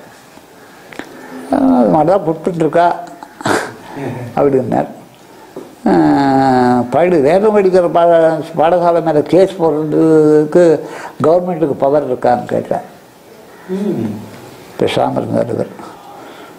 அது மாதிரி இருந்தால் அந்த கேஸை வாபஸ் வாங்கிட்டு அவளுக்கு நல்லது சேர்த்து உன்னால் முடியுமான்னு கேட்டேன். பண்ண முடியும்னார். இந்த பாடசாலை அப்படி தான் இருக்குது, 14 வருஷமாக கேஸில் இருக்குது. பொண்ணால் முடிஞ்சால் அந்த பாடசாலைக்கு வழி பண்ணினார். இப்போ பிரியா கூட்டா உடனே அதை கோர்ட்லேருந்து இது பண்ணிவிட்டு பிரியா சொல்லிட்டா அப்படின்னு ஒரு 5000 ரூபா எடுத்து அவர் வச்சார். பாடசாலைக்காக நான் இருக்கிறேன், அதை வாங்கிக்க சொல்லிருந்தேன் பிரிவா. அப்புறம் இது யார் இருந்தார், பாரதியான்னா. இது என்னன்னார், பட்டுப்படை கட்டிருந்தார். அப்புறம் வாங்க கூட்டி பட்டுப்படை கட்டின்னு பிரிவாட்டு போகக்கூடாது, இங்கே வாங்கன்னு சொல்லி ஒரு புது புடவை கட்டு, புது புடவை கட்டின்னு போங்க, பிரிவாட்டை பட்டுப்படை கட்டின்னு போகக்கூடாதுன்ட்டா. அப்புறம் அந்த அம்மா வந்து 100 புடவை கட்டின்னு வந்தா. இதுதான் கரெக்டுன்னா அதுலேருந்து அவள் பிரஜை எடுத்துட்டாலாம், இன்னும் நான் பட்டுப்படவை கட்ட மாட்டேன். பிரியா விடுதலான்னு கருத்து பண்ணி 16 வருஷம் கேஸை 14 நிமிஷத்தில் முடிச்சிட்டேன். அந்த பாடசாலை இருக்கா, அந்த ஏழை பிராமணாளுக்கு அங்கே இருக்கிறவர்களாம் ரொம்ப சந்தோஷம். அப்புறம் பெரியா ஒரு நாள் என்ன பண்ணால் ஊரை விட்டு கிளம்புன்னு சொல்லி தீர்மானம் பண்ணி கிளம்புன்னு கீழே இருக்கிறவர்களுக்குலாம் அந்த ஊர் போல திரும்பி போய் பெரியா மேலேருந்து கீழே இறங்கி வரணும். அது ஒரு 20 படிக்கட்டுக்கு மேலே இருக்கும். ஒவ்வொரு படிக்கட்டுலாம் 2 பேர் படுத்துட்டேன். எங்களை மியூசியம் போகக்கூடாது, போகக்கூடாது, ஒரு வருஷம் போகக்கூடாது. பெரியார் என்ன சொன்னால், இது மாதிரிலாம் பண்ணக்கூடாது, உங்கள்கிட்ட அறியாமையே நான் மறைஞ்சு கூட நான் போயிடுவேன் அப்படின்னா. ஆனால் நீங்கள் இவ்வளோ விருப்பப்பட்டா இன்னும் 1 மாதம் இருப்பேன், அந்த 1 மாதம் கழிச்சு போகும்போது இது மாதிரி எனக்கு தொந்தரவு கொடுக்கக்கூடாது அப்படின்னு சரின்ட்டா எல்லாரும். அப்புறம் அவளுக்கெல்லாம் பிரசாதெல்லாம் கொடுத்துருந்தேன். அப்புறம் பாம்பேலேருந்து ஒருத்தர் வந்திருந்தார். நிறைய பழங்கள் ஆப்பிள்லாம் வாங்கி திருவாட்டி வச்சு வந்தம் பண்ணிட்டார். அதில் 2 பழம் எடுத்துன்னு சிஷா உள்ளே எடுத்துன்னு போனேன். அவர் கூப்பிட்டு இருந்தப்பா இன்னும் எடுத்துன்னு போகக்கூடாது, நான் பெரியவாளுக்கு வாங்கிட்டு இருக்கேன். அது பெரியா பார்த்துட்டே இருந்தா, ஒன்றும் பேசலை. அந்த படத்தை கொண்டு அந்த கூடையில் வச்சுட்றா அப்படின்ட்டேன். அந்த கூடையில் கொண்டு படத்தை வச்சுக்கிட்டேன். வீட்டில் என்ன பண்ணால், இந்த ஊரில் குறவெல்லாம் இருக்கானாடான்னு கேட்டேன். இருக்கான்னா இவர் அழைச்சும் போய் எல்லா குறவனையும் அழைச்சும் வர சொல்லுன்னா. இவரும் கூட போனார். வரிசையாக படிக்கட்டு நிற்க சொல்லு, இவர் கையாலே இந்த பழம்லாம் கொடுத்து சொல்லு, குறவனை கொடுக்க சொல்லு அந்த பழத்தில் வேண்டாம். ஒரு பழப்படம் மிச்சம் வைக்கக்கூடாதுன்னா கொடுத்துட்டாரு. நீ வாழ்ந்து என் பிச்சைக்கு உகந்ததில்ல, குறவன் தான் சாப்பிட்லான்ட்டார். அழுதார்.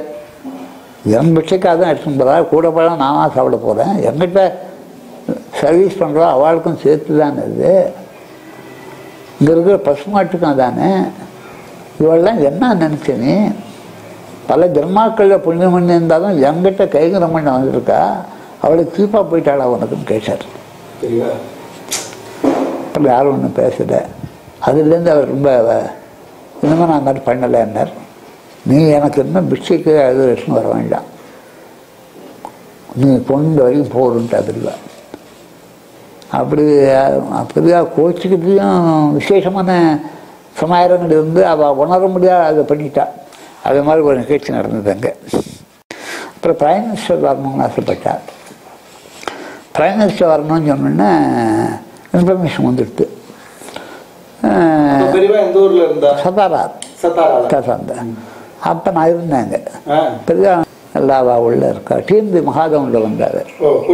கூட அவர் வந்து டிஎம்பி மகாதவன்கிட்ட இங்கிலீஷில் சொல்லி அவர் டிரான்ஸ்லேட் பண்ணி பெரியவாள்கிட்ட சொல்லி, பெரியவா டிரான்ஸ்லேஷன் சொல்லி அது இங்கிலீஷில் வந்து இவர் சொல்லுவார். அப்புறம் ஃபாரின் மேட்டர்ஸ்லாம் கொஞ்சம் பேசணும், இவாளெலாம் இருக்கா பேச முடியாமல், அதை எங்களெல்லாம் அரங்கில் போகணும்னு சொல்லிட்டு மகாதேவன்கிட்ட அவர் சொல்லி, மகாதேவன் வந்து உள்ளே போய் பெரியவாள்கிட்ட வந்து அதுக்கு அவர் வழக்கம் கொடுத்தார்.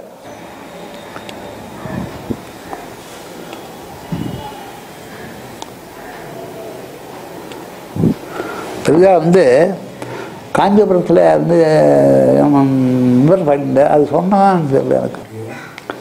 அப்புறம் வந்து நேராக இது மாதிரி ஒரு ரெண்டு மேலே ஏறி அப்படி பார்த்தா பார்த்தோன்னா அது ஒரு முக்காத அவரை கூப்பிட்டு வாங்கினா அவர்தான் கங்காதீஸ்வரர் கோவிலில் உங்களுக்கு தெரியுமே ஓதுவார். அவர் ஆக்சிடென்ட் கங்காதீஸ்வரர் கோவில் ஓதுவாராக இருக்கார். அவரை கூப்பிட்டு நீ எனக்கு என்ன கொண்டு வந்துருக்கேன்னு கேட்டார். அவர் அழுதார். நான் அவர் ரொம்ப பூவர், நான் வண்ணம் எடுத்து வந்தேன். இல்லை நீ பையில் வச்சிருக்க எழுதாது என்ன கேட்டால் வில்வ மாலை வச்சுருந்தார். அந்த வில்வ மாலை கொண்டு தன் சிரசில் வச்சுட்டு இந்த திருமலையில் இத்தனாவது பாட்டு பாடு, அந்த திருமலையில் இத்தனாவது பாட்டு பாடு அப்படின்னு ஞான சம்பந்தர் சுந்தர தேவாரம் இதெல்லாம் பாட சொல்லி கேட்டார். இதை விட மேன்மையானு ஒன்றும் கிடையாது, இது வேதத்துக்கு ஈக்குவல். இவர் பாடுறது நீ பாடுவியா அப்படின்னு அம்மா கேட்டார். இல்லைன்னா கற்றுக்கோ, அது உங்களுக்கு மேன்மை தரும். கற்றுக்கிறதுனா இவர்கிட்ட போய் கற்றுக்கோ, இவர் இருக்கிற இடத்துல போய் நீ கற்றுக்கணும் அப்படின்ட்டா. உங்களுக்கு பெரிய அவர் அழுதுன்னே இருக்கார். குழந்தைக்குள்ள தான் கல்யாணம் ஆயிடுச்சார். இல்லை பெரியவார்னா அவள் பசங்களை எத்தனை பேர் இருக்காளோ அவளுக்கெல்லாம் நீ கல்யாணம் பண்ணி உன் செலவத்தை பண்ணிட்டா எம்எஸ் பண்ணிட்டார். அதே மாதிரி பண்ணி வைக்க அப்போ இல்லை வரல. அப்புறம் நம்பாத்து ஆக்ஷன் ஒரு நாள் நான் அவர் தேவாரம் படிக்க சொல்லி அவருக்கு சும்மாலாம் கொடுத்துருந்துச்சு. அந்த அதாவது அவருடைய பாதமும் நம்ம தான் படட்டும் அப்படின்னு ஒரு ஆசையில் போய் ஆக்ஷன் வந்தேன் அவர். அது வருது.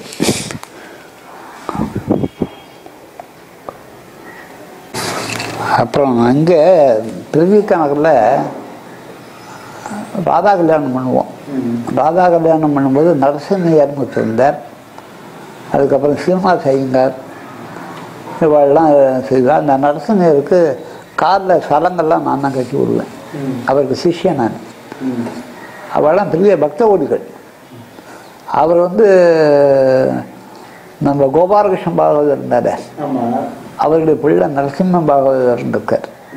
அவர் அழைச்சி நரசிம்ம ஜெயந்திலாம் பண்ணுவார், ராதா கல்யாணம் பண்ணுவார். அந்த பண்டிகையெல்லாம் அஷ்டபதியெல்லாம் அவா பண்டிகைலாம் பண்ணுவாங்க. நாங்கள் திருவிக நகர், பெரம்பூர், ஜவஹர் நகர், இன்னும் இந்த ஆர்வி நகர் இங்கெல்லாம் போய் முந்தி வச்சு எடுத்துன்னு வருவோம். திவ்யநாம சங்கீதம் ராத்திரி நடக்கும், காற்றால ராதா கல்யாணம் இருக்கும். அதே மாதிரி நரசிம்ம ஜெயந்தியும் பல வருஷம் பண்ணியிருக்கோம். அவர் சுகரில் அவருக்கு ஒரு ஃபைன் பண்ணி கார்டு எடுத்துட்டார். அவருக்கு ஒரு மனக்குறை, பெரியாட போய் தரிசனம் பண்ணோன்னு என்கிட்ட ஒரு நாள் சொன்னார், போல மாமா அதை பற்றி என்ன அப்படின்னு. அவரை ஒரு கார் வச்சு காஞ்சிபுரத்துக்கு அழைச்சின்னு போனேன். பெரியவாள்கிட்ட இது மாதிரிலாம் பண்ணியிருக்காரு, இது மாதிரிலாம் நடந்திருக்கு. பெரியவாள் சொல்லி நாவல் பாக்கத்தில் கூட உஞ்சி வச்சு வரதான் கூட பண்ணி கொடுத்தார். விசேஷமான மனுஷனாக இருக்கார் அவர். இது மாதிரி சொன்னேன். பெரிய பஜனை இருக்க நீங்கள் பண்ணுங்களேன். ஒரு சாடலாம் எடுத்துன்னு வந்தார். மன உருக்கி பாடினார். 1 மணி நேரத்துக்கு மேலே பெரிய அதை கேட்டிருந்தார். கேட்டுட்டு பெரிய என்னை கூப்பிட்டு நல்ல காரியம் பண்ணேன். அவர் எந்த எவ்வளோ பக்தியாக இருக்கான்னு எனக்கு தெரியும். அவர் பக்திக்கு நான் ரொம்ப கடமைப்பட்டிருக்கேன். அவர் அழைச்சணும் தான், அந்த புண்ணியம் உனக்கும் சேரட்டும். அவர் கொண்டு போய் ஜாக்கிரதையாக ஆற்றுல விட்டுடு. அவர் கூட கொஞ்சம் நாளைக்கு நீ இது உனக்கு நல்லது. அது அவருக்கு கைங்கரியம் பண்ணினா நீ சேமாக இருப்ப அப்படின்னாரு. அதே மாதிரி அவரோடு நான் கடைசி வரைக்கும் இருந்தேன்.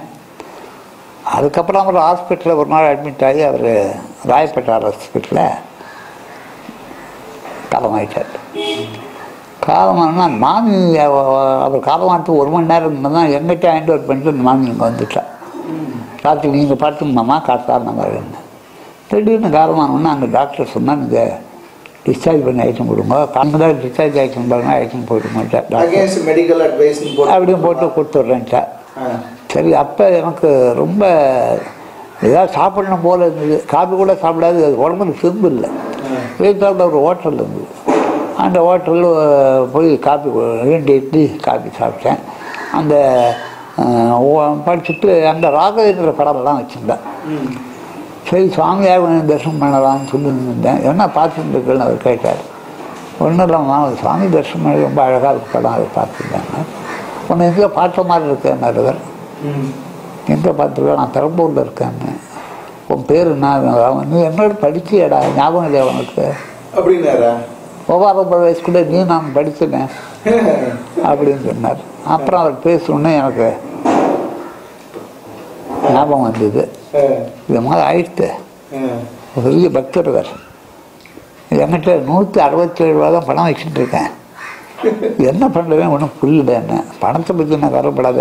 இந்த ஹாஸ்பிட்டல் இருக்கிறோம், இங்கே தான் வந்து சாப்பிடுவோம் டாக்டர் எல்லாரும். இங்கேக்கெல்லாம் அதை வேறு ஆளை உட்கார வச்சுவிட்டு என் பணத்தை எடுத்து பேக்கெட்டில் போண்டு அந்த எல்லாரும் கூப்பிட்டு யார் யார் என்ன நம்ம கொடுக்கணுமோ எல்லாரும் கூப்பிட்டு ஆம்புலன்ஸ் வர வச்சு துணியெல்லாம் வாங்கிட்டு பண்ணி அவர் இருக்கிற இடத்துல கொண்டு போய் கொடுத்துங்க. அவர்கிட்ட பணம் கேட்காதீங்க, இந்தாங்க பணம்னு அவரே கொடுத்துட்டார். ஒரு பிராமணன் 2000 ரூபா மேலே ஆச்சு. அதை கூட்டு 2000 ரூபா என்ன 2000 ரூபா பெரிய பண்ணுவோம். ஒரு பிராமணன் தந்து விட்டு அது கூட செய்யலைன்னா நான் என்னுடைய கிளாஸ் மட்டும் உனக்கு செய்ய யாரும் செய்ய போகிறோம் போ அப்படின்ட்டு. அப்புறம் அவர் அழைச்சி வந்து அவருக்கு தகவலாம் பண்ணி நல்லபடியாக முடிஞ்சுது. அது மாதிரி ஒரு சம்பாரம் இருந்தது.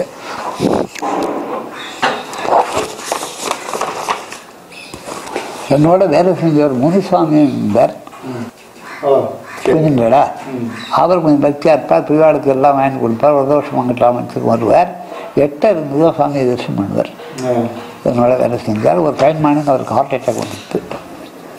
ஹார்ட் அட்டாக் வந்து ராயப்பேட்டை ஹாஸ்பிட்டலில் அவருக்கு அட்மிட் பண்ணியாச்சு.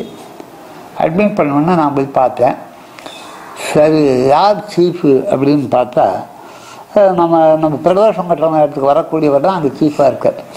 அந்த மாதிரி எனக்கு தெரியும். சரி சரி, அந்த பாதாள பௌர்ணமா கோவில் இருக்கு, அங்கே தான் பெரிய வீடு இது.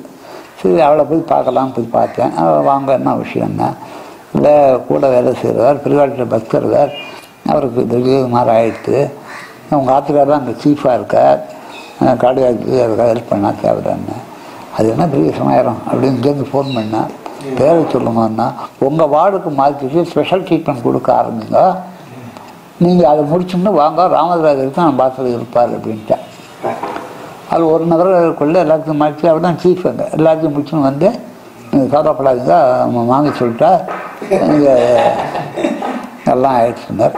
ஆனால் நான் பெரியவாள்கிட்ட போய் இது மாதிரி உங்களுக்கு பெரியவாளுக்காக பொழுதுக்கெல்லாம் வருவார், திடீர்னு உடம்பு சரியில்லாது போயிட்டார், அட்மிட் ஆகிருக்கிறதுக்காக காப்பாற்றணும்னு. அவன் பேர் என்னன்னா முனுசாமின்னு. டாக்டரை செட்டுண்டா அடித்தா அந்த முனுசாமி அந்த குருசாமி காப்பாற்றிட்டான்னு சொல்லு. வெளிச்சம் காட்டுறேன் பழைச்சுட்டான். குருசாமியால் முனுசாமியை காப்பாற்ற முடியும் தெரியுமா உனக்கு அப்படின்னா பேசாம. அப்புறம் யார் டாக்டர்னா ஜெயந்தி ராமராவ் அப்படின்னு நான் சொன்னேன்னு சொல்லி ஸ்பெஷல் ட்ரீட்மெண்ட் கொடுக்க சொல்ல அப்படின்னா வந்து ஜெயந்தி ராமன் சொன்ன இது மாதிரி பெரியா சொல்லிருக்காங்க, இன்னும் ஸ்பெஷல் கேர் ராயல் ட்ரீட்மெண்ட். அப்புறம் டிஸ்சார்ஜ் ஆகிட்டு போயிட்டார். அப்புறம் பெரிய அதை விசாரிச்சிருக்கார், என்ன ட்ரீட்மெண்ட் போட்டு அவருக்கு என்ன உடம்பு என்ன கவனிச்சுட்டியா அப்படின்னு அவர் வயசும் கேட்டால் அவரையும் கேட்டார். பெரியா சொன்னால் ராமத்தை வந்து சொன்னால் உடனே எல்லாம் பண்ணேன். பெரியா சொன்னால் சந்தோஷம் அப்படின்ட்டா. அது மாதிரி ஒரு நிகழ்ச்சி நடந்தது. அதுக்கப்புறம் அப்புறம் இந்த முனுசாமி பேசினீங்கள? முன்சாமி இப்போ டிஸ்சார்ஜ் ஆகிட்டார். அப்புறம் பெரியவா தரிசனத்துக்குலாம் வந்தார். வந்தார் கொஞ்ச நாள் இருந்தார். இப்போ வீசினாலும் பட்டு இருந்தார். நிறைய கைகறி பண்ணியிருக்கார். பழங்கள்லாம் வாங்கி கொடுப்பார், பணம்லாம் கொடுப்பார். அவரால் எல்லாம் முடியுமோ அதெல்லாம் செய்வார். அந்த பக்தி பெரியவாக ஏற்றுண்டார். அதுதான் ஒரு விசேஷம். மாமாவும் அதுக்கு தன் மாதிரி அவருக்கு சூட்டபிள் மரியாதை கொடுத்து அவருடைய பக்தியை நிச்சு அதுக்கும் அவர் நிறைய அந்த ஜாதி பாதக பாகம் இல்லாத அவருக்கு அதெல்லாம் பண்ணார். அப்படி இருந்து உகார்னு ஒரு இடத்துல பிரிவாக இருந்தா, அந்த உகாரில் தான் உங்களுக்கு ஏற்கனவே சொல்லியிருக்கேன். அங்கே ரயில் நிற்காதுன்னா அவர் நிற்க வச்சுட்டா அது சொன்னா உங்களுக்கு இல்லை வந்திருக்கான்னு தெரியாது. அப்புறம் பெரியாள்கிட்ட போய் பெரியாள்கிட்ட அந்த உகாருக்கு போயிருக்கும்போது உகார் விட்டு கிளம்புறதுக்கு முன்னே வேதவதி மாமா கூப்பிட்டு எவ்வளோ அரிசி இருக்குது என்ன சமாயிரம் எவ்வளோ பேர் சாப்பிட்லான்னார். அரை மூட்டை அரிசி இருக்குது பெரியவாருன்னா. அரை மூட்டை அரிசி வச்சுன்னு ஊரில் ஒரு காலக்குலாம் எப்படா சாதம் போடுறது அப்படின்னு இருக்கா. மும்மாய்க்கு நினைச்சா போடலாம் வேதவதி மாமாவை 1 கோடி நமஸ்காரம் பண்ணலாம்.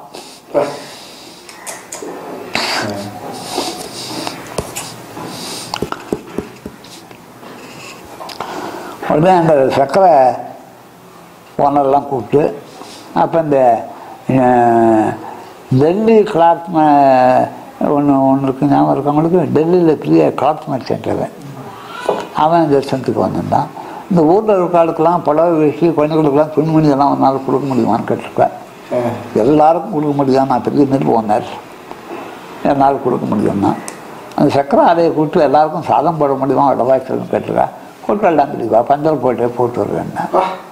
உடனே அத்தனை கிராமத்தில் உள்ளவாளுக்கும் வடவாய்ச்சோட சாப்பாடு துணிமணிகள் கொடுத்துட்டு கிளம்பிச்சார். விவகாரில் அப்படி ஒரு அடக்கம் பண்ணேன். அந்த ஊரே போக விட மாட்டேன்னு வழி மறிச்சது. இல்லை நான் போகாது இருக்க முடியாது அப்படின்னு சொல்லி எல்லா சின்ன குழந்தையா கூட அது கூட துணிமணி கொடுக்கணும். அவன் அது மாதிரி பண்ணான். அந்த டெல்லி கார்ட் மடிச்சுட்டு ஓனர் வந்து பண்ணான். லாரி நிறையா கொண்டு வந்தான். லாரி நிறையா வந்துட்டே இருந்தது. சாப்பாடு மாட்டும் தடப்பட தான் இருந்தது. வேலைபதியை கூப்பிட்டு பெரிய பாடுறா அரை மூட்டை அடிச்சு இருக்குன்னு அதுக்கு செலவே இல்லை, எங்களுக்கு ஆயிரம் சாப்பாடு அப்படின்னு சொல்லி பெரிய சொன்னது.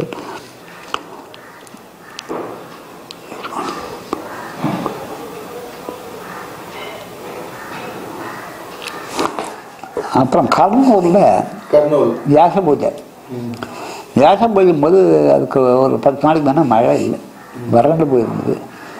மகாபலிவாட்ட எல்லாரும் போய் மழையே இல்லை, குடத்துலையும் கணக்குலையும் ஜலம் இல்லை, எப்படி வியாச பூஜை பண்ணுறது அப்படின்னு சொல்லிட்டு வித்யானந்தம் இல்லை. மழை இல்லைன்னா நான் என்னடா பண்ண முடியும் எனக்கு நீங்கள் ஒன்று செய்யுங்க, பாலபரிவாட்டு போய் கொள்ளுங்க, அதான் நினச்சா மழை பெய்யும்ட்டேன்.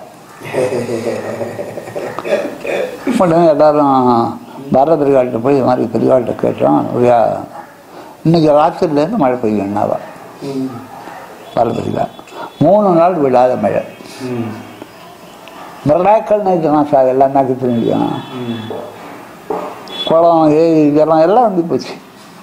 பெரியவாட்டுக்கு வந்து மழை பெஞ்சு சுபிஷமாக இருக்குது. பாலபரிவாரோட அனுகிரகத்தினால ஆயிருக்கு. வியாச பூஜை நடந்து விட்டான். அப்புறம் வியாச பூஜை அன்னைக்கு அங்கே பிரமாதமாக அதை நடந்தது. இந்த உகாரில் மத்தியானம் சாப்பாட்டுக்காக உட்காரும்போது தாமரை இலை, அந்த இலையில சாதம் போட்டு வெள்ளை அரிக்காருக்கு பற்றிடா அதுதான் சாம்பார், தொட்டுக்கு மிளகாடி. அது யார் போடுறான்னா ஒரு டாக்டர் ஒய்ஃபு 9 மாதம் பிள்ளைத்தாக்கி இப்போவோ அப்போவோ பிரசவம் அவளுக்கு. அவள் தான் பரமாறுறான். நான் சொன்னேன், மாமி இங்கே உட்காருங்க, நாங்கள் 3 பேர் வந்திருக்கோம், நாங்கள் எல்லாருக்கும் சாதம் போட்டு எல்லாரும் எச்சரிட்டு எல்லாம் பண்ணிடுறோம்னு. என்ன பண்ண சொல்லியிருக்கேன், நான் தான் பண்ணணும். இல்லை நீங்கள் ரொம்ப எல்லாரும் பெரியவாளுக்கும் தெரியும், எனக்கும் தெரியும், பெரியவா அனுகிரகம் பண்ணதை நான் செய்யணும், நீங்கள் சாப்பிட்டுட்டு திருப்தியாக போங்க அப்படின்னு சொல்லிட்டேன். அப்புறம் உகாரில் வந்து பெரியவாளை தரிசனத்துக்காக போகும்போது சொன்னான் இல்லைன்னு தெரியல, ஒரு வழியாக போகும்போது அங்கே இருக்கிற மாடு மேய்க்கிற பசங்கள்லாம் எங்களை தடுத்துவிட்டான், இந்த பக்கம் போகக்கூடாதுன்னு. ஏன்பான்னா ஒத்தடி பாதை பண்ணி வச்சுருக்கான். அமரா குருஜி இதாச்சா சும்மா அதை ஆச்சோன்றோம். பெரியவாளுக்கு தான் அந்த பக்கம் போகணும், உனக்கு இடம் இல்லைன்ட்டான். முள்ளெல்லாம் வச்சு அவருக்கு மட்டும் போக முடியாது, மாடு மேய்க்கிற பசங்க என்ன பச்சு. அங்கே போனால் பெரிய உட்காந்தார். அப்புறம் எல்லாரும் விஜயாக்கு இருந்தார். அப்போ மகாராஷ்டிராவிலேருந்து பீகார்லேருந்து அடுத்து ஆம்பியா மண்டேட் வந்தார். உனக்கு புஸ்தகம் எழுத சொன்ன எழுதிட்டியா அப்படின்னு கேட்டார். 3 புஸ்தகம் எழுதிட்டேன்னார் அவர். 3ஆவது புஸ்தகம் இன்னும் பூர்த்தி ஆகலையே, பூர்த்தி ஆகிறதுக்கு முன்னே ஏன் எழுதிட்டேன்னு சொல்கிறேன்னா, இல்லை சில சந்தேகங்கள் வந்துட்டு அதனால் அதை என்ன எழுத முடியலன்னா. நீ எத்தனை புஸ்தகம் எழுதியிருக்கேன்னா, நான் 2 புஸ்தகம் எழுதியிருக்கேன் அந்தம்மா. ஆமாம் அது பூர்த்தி ஆகிடுச்சு, அது கரெக்டாக நீ சொன்னது. அந்த பூர்த்தி ஆகிறதுக்கு ஏதாவது வழி தெரியுமா உனக்குன்னு கேட்டாவில்.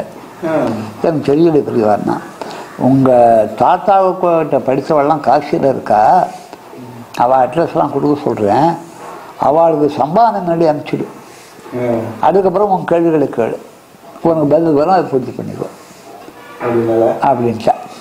அவன் அந்த அம்மா என்ன பண்ணா, திடீர்னு 2 குழந்தைகள் லட்சணம் இருக்கா, 3ஆவது பிரசவமாக இருக்கா. பிரசவம் என்ன பண்ணால் தன்னுடைய வயிற்று அப்படியே தூக்கி பிறட்ட கிட்ட வந்துட்டா, இந்த குழந்தைக்கு அனுகிரகம் பண்ணணும்னு கேட்குறாரு. அவர் என்ன பண்ணார், கையை வச்சு 3ஆவது சிறந்த ரங்கேஸ்வரன் உங்கள் தாத்தாக்கு பேர், அவரை மாதிரி அவன் வருவான் அனுகிரகம் பண்ணுறேன் அப்படின்னு பேர் லங்கேஸ்வரன் பேர் வச்சு அப்படி ஒரு அனுகிரகத்தை பண்ணான். வயிற்று இருக்கிற சிசுக்கு அனுகிரகம் கேட்குறாங்கன்னா, வயிற்றை காய்ச்சிட்டு பிள்ளைக்காச்சு, அவளுடைய பக்திக்கு நம்மளாம் ஈடு இணையாச்சு. புள்ளி ஒரு அனுகிரகத்தை பண்ணான். அதுக்கப்புறம் நாங்கள் உத்தரவு வாங்கிட்டு வந்தோம். உத்தரவு வாங்கிறதுக்கு முன்னே வேதனா பழம் 3 பழம் கொடுத்தா. நாங்கள் வாங்கிட்டு போகணும்னு எங்களுக்கு கிடைக்காது போயிடுச்சு. பெரியவாளே 3 பழம் கொடுத்து, நீ வாங்கிட்டு வரல, நான் தரேன் எந்தாடா அப்படின்னு ஒரு பழம் 3 பழம் கொடுத்தா. ஆஞ்சநேயருக்கு விளக்கு நெய் விளக்கு போட்டு போடணும். ஆஞ்சநேயர் நெய் விளக்கு தான் போடணும், நெய் விளக்கு போடு அப்படின்னா. அப்புறம் சமைக்கைக்கு கேன்சராக இருக்குது, பெரியாவை காப்பாற்றணும்னு புது பெரியாள்கிட்ட போய் போடு, பெரியாளை போய் தரிசனம் பண்ணிட்டு அப்புறம் பட்டணம் போ, புனாத இருக்கா அங்கே போய் போயிடு அப்படின்ட்டேன். அப்புறம் புது பெரியாளை தரிசனம் பண்ண போனால் அங்கே ரேஷன்லேருந்து பெரியார் இருக்கிற இடம் வரைக்கும் மிலிட்ரி கண்ட்ரோலில் வச்சுருக்கான். திருப்பதி போகும்போது காரணம் உள்ளே போகிறோம், அதே மாதிரி பல இடங்களில் வச்சுருக்காங்க. ஆமாம், வெல் அரேஞ்சு. அங்கே போனால் ஒரு 3000-4000 பேர் சூர் நிற்கலாம் தீர்த்தத்துக்கு. எல்லாம் ஓரமாக போய் தீர்த்தம் வாய்க்கும் போது உந்திரனை அப்படி திருப்பி வச்சுட்டு பெரியார் வந்து உங்களை ஓரமாக இருக்க சொல்கிறான்ட்டா. பெரியார் சேர்ந்து வரையான்னு கேட்டா, ஆமாங்க. அப்புறம் இந்த மாதிரி தனக்கைக்கு உடம்பு சரியில்லை, சரி இரு வரேன் அப்படின்னு நிறைய கை நிறைய குங்குமம் எடுத்து வந்து ஜெயங்கர் கொடுத்தார். அவளுக்கு மோட்சம் கிடைச்சா போகணும்னு நினைச்சேன். இப்போ என்ன நினைச்சா நடக்க பண்ணிட்டேன் பிரிவா. உடனே அதோட சேர்ந்தோம். அதுக்கப்புறம் வந்தாச்சு. வந்த பிறகு பிரிவாவுடைய பவட விழா ஸ்டார்டிங் கொஞ்சம் part of the work Priya மாமா கொடுத்துருக்கார். கொடுத்துட்டு உடனே நான் என்ன பண்ணேன், டாக்டர் வந்து நான் சயின்ஸில் சேர்த்துருந்தேன் சிஸ்டரை. அவளுக்கு பிரெஸ்ட் கேன்சர். ஆப்ரேஷன் பண்ணி சொன்னார், ஆப்ரேஷன் பண்ணால் கூட ஒன்றும் பிரயோஜனம் இல்லைப்பா அப்படின்னு நான் பண்ணுறேன் அப்படின்னு சொல்லி பண்ணார். அப்போ ஒரு 15,000 ரூபா செலவு. 15,000 பணம் கிடையாது. இப்போ வயது பாத்திரங்கள் இருக்குது எல்லாத்தையும் விற்று கொண்டு போய் மருந்தாவையும் கொண்டு போய் கொடுத்தது. அவர் என்ன பண்ணார், காத்தால வந்து ஆப்ரேஷன் பண்ணிட்டு போயிட்டார். 1 மணிக்கெலாம் போயிட்டார். அப்போ அங்கே இருக்கிறவெல்லாம் கேட்டால் இதில் உங்களுக்கு தெரியுமான்னா, தெரியாது டாக்டர்கிட்ட ரிக்வெஸ்ட் பண்ணி கேட்டோம், அவர் பண்ணியிருந்தாருன்னு. இதில் ரொம்ப இன்டிமேட்டாக இருந்தேன். இன்டிமேட்டில் நான் எப்படி இருக்க முடியும், அவர் பெரிய சப்ஜெக்ட், நான் எப்படி அவர்கிட்ட இன்டிமேட்டாக இருக்கணும். இல்லை இந்த காத்தால 7 மணிக்கு அவர் ஆற்றுக்கார இறந்து போயிட்டா டாக்டரோட உங்களுக்கு ஆப்ரேஷன் இருக்காரு. அப்புறம் சாயந்தரம் 5 மணிக்கு அவர்கிட்ட நான் போய் எக்ஸ்கியூஸ் கேட்டேன். அது 3 மணிக்கெல்லாம் நான் பண்ணிட்டோம்பா, நான் 1 மணி வரைக்கும் அங்கே இருந்தேன், காத்தாலே போயிட்டான்னு தெரியும், எல்லாரும் நான் ஃபோன் பண்ணி சொல்லிட்டேன், சிக்காதான் இருந்தா.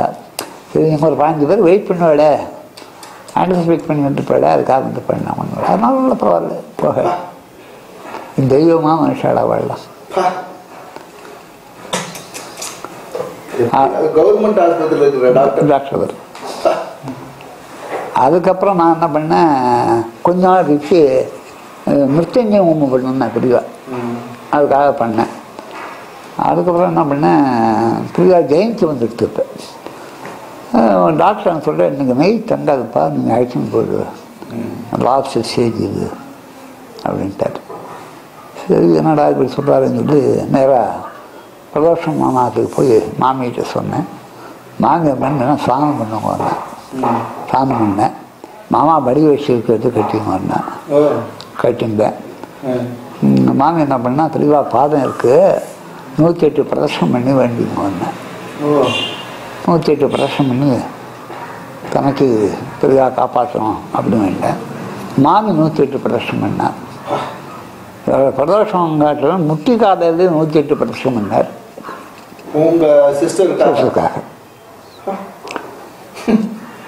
எப்படியாவது பெரிதாக காப்பாற்றணும். மாமி சொன்னால் பெரியாட்ட சொல்லி ஆக்கி நின்று பண்ணிட்டேன், ஆஸ்பத்திரிக்கு போகாதீங்க, பெரியா காலத்தை கவனிக்க மாட்டேன். 5 நாள் மாமா, 5 நாள் உற்சவம் நடந்துருக்கு பெரியாளுக்கு. எல்லா உற்சவம் முடிஞ்சு 5ஆம் நாள் சாயந்தரம் கணபதி ஹோமத்துலேருந்து எல்லா பிரசாதத்தையும் எடுத்துட்டு நான் கீழ்பாக்கம் மெடிக்கல் கொடுத்தோம்னா உயிரோடு இருக்கேன். அன்னைக்கு முதல்ல 5 நாளைக்கு முன்னாடியே டாக்டர் சொல்லிட்டார், ராத்திரி தங்காது சொல்லிட்டார். அப்புறம் போய் நான் அந்த பிரசாதம் எங்கே 5 நாளாக காணுங்கன்னா இதை சிஸ்டர் கேட்டேன், மாமாத்தில் பிரியா ஜெயந்தி அதனால் வர முடியலம்மாண்ணே, பிரசாதம்லாம் கொண்டு பிடிக்காருண்ணே, குணம் இருக்காண்ணே, அதெல்லாம் கூடுன்னா எல்லாத்தையும் கொடுத்து 1/2 மணி நேரம் இருந்தேன். நீங்கள் வந்த உடனே ரெகக்னைஸ் பண்ணி உங்கள்கிட்ட பேசினாளா சிஸ்டர்? பேசி அங்கெல்லாம் ஸ்டேஷன் எல்லாருமே வேடிக்கை பார்த்தாரு. அவ்வளோ பிரசாதத்தெல்லாம் வாங்கிட்டா? ஆமாம், எல்லா பிரசாதத்தையும் வாங்கிட்டு வந்து 1/2 மணி நேரம் நிம்மதியாக கழித்து 1/2 மணி நேரம் பேசிட்டு ஆயிடுச்சுட்டா விட. அது மாதிரி இது தமனம் அவளை மீறி வர முடியாது. அவளுடைய பக்தாளுக்கு எப்ப சொர்க்ககிரி அடையணும்னு சொல்லி தீர்மானம் பெரிதா பண்றாளோ அன்னைக்கு தான் நடக்கும். இது சத்தியம். நம்ம அன்னைக்கே நான் கண்டுபிடிச்சேன், யமன் கிடையாது, எல்லாருக்கும் யமன் கிடையாது. தன்னுடைய பக்தனுக்கு ஒரு பிரச்சனைனா தான் பிரச்சனை ஆயிடுச்சு. அந்த பிரச்சனையை தீர்த்து வச்சு அந்த பிரச்சனைக்கு காரணமானவங்க யாரோ அவனை தண்டிக்கிறார், அதுதான் இருக்கு. நீங்கள் போய் அவள்கிட்ட சண்டை போட வேண்டாம், சாட்டி போட வேண்டாம். அவளுக்கு யாரை என்ன பண்ணணும்னு தெரியும், அப்படி பண்ணிட்டு இருக்காங்க. அது அந்த நம்பிக்கையோட நம்ம வாழும். அப்படி வாழக்கூடிய காலத்தில் பயம் போயிடும், பக்தி ஜாஸ்தியாகும், சந்தைகள் ஏற்படும், ஆத்மசித்தி ஏற்படும். தன்னை அறியாமல் இது மாதிரி பக்தர்கள்லாம் பார்க்கணும்னு அது மாதிரி ஆசைகள் ஏற்படும். தேவையில்லாத ஆசைகள் இல்லை, தேவை உள்ள ஆசைகளை கொடுத்துருவா. அது மாதிரி சந்தர்ப்பத்தில் ஏற்பட்டு அந்த அசோசியேஷன் அந்த சத்தத்தை சேர்த்து வச்சுருவா. இப்போ அங்கே பேசுறது கேட்டுருக்காளா இல்லையா? சில பேர் கொண்டு பேசிட்டு இருக்கோம், இதாவா நேரடியாக கேட்டுருக்காளா இல்லையா? நீங்கள் சொல்லுங்க. பிரத்யட்சமாக கேட்டுட்டு இருக்கா. இப்பேற்பட்ட ஒரு நம்பிக்கை நான் வச்சுட்டு இருக்கும்போது வேற குரு எதுக்கு போய் தேடுவாங்க? தேட வேண்டிய அவசியம் இல்லை. அதே மாதிரி பெரியவாளுடைய தம்பி ஒருத்தர் கடுப்பட்டு போயிடும். சிவன் சார் அவர் மண்டவழியில் இருந்தார். நானும் கட்டாமையில தான் போய் தரிசனம் பண்ணிட்டு போயிருந்தோம். ஆடு கொஞ்சம் ஆம்பளம் தான் வாங்கிட்டு போனோம். அவர் வாங்கிட்டார். ஒரு 5 நிமிஷம் பேசியிருந்தார். காதை எப்படி வச்சுட்டு திருவெண்காடு போக சொல்லி எனக்கு உத்தரவு பண்ணியிருக்கா, நான் போகிறேன்னு போயிட்டார். நான் 1 மாதம் 2 மாதம் கழிச்சு தான் சதாராக்கு போனேன். மகாபலியா கேட்டா திருவெண்காடு அன்றைக்கே போயிட்டார். அவர் எப்படின்னா சொல்லிட்டு போனார் உங்கள்கிட்ட கேட்டா. பெரிவா உத்தரவாயிடுச்சு கிளம்புறேன்னு சொல்லிட்டு போனா பெரியவான்னு. சரி அப்படின்னு போயிட்டேன். அதனால் எங்கேருந்து சதாரா எங்கே இருக்குது, மண்டவெளி எங்கே இருக்குது, என்ன செல்ஃபோனா டெலிவிஷனா, அப்போ என்ன மாதிரி ஒரு சக்தி உலகம் பூரா இருந்து வர்றது. அது மாதிரி யாருன்னு சூட்சமாக தெரிஞ்சுக்கிறதுக்காக ஒரு இன்ஸ்டன்ட்டை அவள் க்ரியேட் பண்ணி அதுக்கு பதில் சொல்லி புரிஞ்சுக்கோன்னு சொல்லி விட்டுட்டான். மேற்கொண்டு நம்ம டெவலப் பண்ணிக்கணுமே தவிர மறுபடியும் அவளை போய் அதுக்கு என்னென்ன வியாகியானம் பண்ணி கேட்டுட்டு கூடாதுன்னு ஒரு தீர்மானம். நடராஜார் கோவில் கட்டுறது பண்டையத்துப்புறத்தில் அபிஷேகம் பண்ணான். அந்த இதுக்கு அந்த அபிஷேகம் பண்ணி எங்கடையும் கொஞ்சம் பாலாபிஷேகம் பண்ண சொன்னேன். சரஸ்வதி பூஜை அன்னைக்கு பண்ணுங்க. இந்த அது வந்து உங்களுக்கு பஞ்சலோகத்தில் உற்சவமூர்த்தி அதை கொண்டு போய் வைக்க சொன்னது ரகுராமன் விட்டு வைக்க சொன்னா தெரியவா. ஜோஷிகிட்ட இருக்கார் ரகுராமன். ரகுராமன் நீ கொண்டு போய் அந்த பொறுப்பேற்றுவா, நடராஜர் கோவிலில் போய் அதை வச்சுட்டு வா அப்படின்னு அந்த பாக்கியத்தை. ஆமாம், ரகுராமன் சாதாரண பக்தன் அல்ல. அவன் பக்தாளில் மிக்க சிரோன்மணி கூட சொல்லலாம். ஏன்னா பெரியா எடுத்தும்போது சொம்ப மறுக்கொண்டு பெரியா எடுத்துக்கொண்டு சொல்லுவாங்க. அது யாருக்கும் அந்த பவர் கொடுத்ததில்லை. அவள் எடுத்துன்னு போது சொம்ப கூட ரகுராமன் எடுத்துன்னு வரல. அவ்வளோ ஆச்சாரமாகவும் இருப்பாங்க. ரொம்ப சாதாரண ஆள் இல்லை. தென்னாலிலேருந்து ஒரு பாட்டி வந்தாள். பாட்டி வந்து என்ன பண்ணால் இது மாதிரி பெரியவாளுக்கு நான் வந்து கனகாபிஷேகம் பண்ணணும். நான் வந்து என்ன சொன்னேன், நான் பெரியவா வந்த உடனே பட்சணம் பண்ணுங்கன்னு கேட்டேன். எல்லாரும் பார்த்தா பெரியவா பட்சணம் கேட்குறாள் பாட்டிக்கிட்ட. என்ன அப்படின்னு பார்த்தா கொண்டு வந்துருக்கேன்னா குழு ஒரு 3 சாம்பாடம் எடுத்துன்னு வாடா. பெரியா சொல்லியிருக்கா தட்டும் கோடு சொல்லக்கூடாது. ஆற்றுல தாம்பாளம் தான் சொல்லணும். தட்டு கட்டு போயிடும். 3 தாம்பாடம் செத்தால தாம்பாடம் எடுத்துன்னு வா. தாம்பாளம் சொல்ல கற்றுமா தட்டுன்னு சொல்லக்கூடாதுன்னு சொல்லியிருக்கேன். அதுக்கப்புறம் அந்த 3 தாம்பாளத்தை கொண்டு வச்சுன்னா அவள் மடியை பிடிச்சி கொட்டினா ஒரு 300 பவுன் இருக்கும். அது பெரிய எல்லாரும் ஒரே ஆச்சரியம்னா இது பவுனை கொட்டாடு. உனக்கு என்ன ஆசையானா இது மாதிரி கனகாபிஷேகம் பண்ணணும் அப்படின்னா பண்ணிக்கோ அப்படின்னா. அப்புறம் இன்னொரு வேண்டுகோள்னா பெரியவாள் இடது பாதத்துலேருந்து எனக்கு ஒரு பவுன் போகணுன்னாரு. ஸ்ரீகண்டன் சொன்னார் எல்லா பவுனையும் மூட்டை கட்டி எடுத்துன்னு போகணும்னு நினச்சார். உனக்கு அப்படியெல்லாம் ஒன்றும் அனுகிரகம் பண்ண மாட்டா பெரியவா அப்படி அனுகிரகம் பண்ணுறதுக்கு நான் அதை பண்ண மாட்டேன்னார். பாருங்க எப்படி பேசுறப்ப என்ன அத்தாரிட்டியாவா? அத்தாரிட்டி இல்லாத பேச முடியுமா? யார்கிட்ட இருந்து என்ன பேச்சு பேசுறேன்னா என்ன பவரை அந்த ஸ்ரீகண்டனுக்கு பெரியா கொடுத்துருக்கா. அப்புறம் அந்த பாட்டி கண்ணுதான் ஏண்டா எனக்கு கூட அபிஷேகம் பண்ணணும்னு ஆசை, அது ஏண்டா நிறுத்தலை பண்ணிக்கோ அப்படின்ட்டேன். சரி பண்ணிக்கோன்னா அப்புறம் 3 தரம் எடுத்து அந்த பவுன் எடுத்து பெரியவாளுக்கு அபிஷேகம் பண்ணால் இடது பாதத்தில் ஒரு பவுனை வச்சு காலில் தேய்ச்சிருந்தா ஒரு சொம்பு ஜலத்தை அந்த பாட்டுக்கு நேராக வச்சு அந்த பக்கம் உட்காந்துக்கிட்டான். உட்காந்தோடனே கொஞ்ச நேரம் கழிச்சு அந்த பவுனை மட்டும் கேட்டு இதை எடுத்துக்கொண்டான். அந்த ஜலத்தில் கைப்படாமல் எடுத்துக்கொண்டான். உடனே அந்த பாட்டு கொஞ்சம் ஜலத்தில் கைப்படாமல் இந்த பவுனை எடுத்துட்டு உனக்கு உற்சவம் எடுத்துன்னு போயிட்டு வந்துட்டான். ஸ்ரீரங்க மாமா என்ன சொன்னார், இது எனக்கு ரொம்ப வருத்தத்தை கொடுக்குறது. இப்படி ஒரு அனுகிரகம் பெரிவா பண்ணுவா நான் எதிர்பார்க்குறேன். இடது பாட்டில் மகாலட்சுமி இருக்கா பெரிவாள்கிட்ட. மகாலட்சுமி பெரிவா எடுத்து கொடுத்துட்டா இப்படின்னு கேட்டிருக்கேன். இல்லைடா நான் ஆகானம் பண்ணிட்டேன் ஜலத்தில், வெறும் பவுன் தான் எடுத்துன்னு போகிறா, இந்த ஜலத்தை எனக்கு ஸ்நானம் பண்ணிவிட்டேன். அவள் எடுத்துன்னு போகிறா, அவள் வெறும் அனுகிரகம் பண்ணி இருக்கவளுக்கு. அப்படிலாம் நான் யாருக்கும் அனுகிரகம் பண்ணிட மாட்டேன். உனக்கு தெரியல, உனக்கு என்னோடய இருக்கு, இது உனக்கு தெரியலையேடான்னா. அந்த ஜலத்தை எனக்கு ஆகானம் பண்ணிவிட்டு அதை மகாலட்சுமியால் இது பண்ணியிருக்கேன். அவளுக்கு வெறும் பவுன் தான் கொடுத்துருக்கேன்.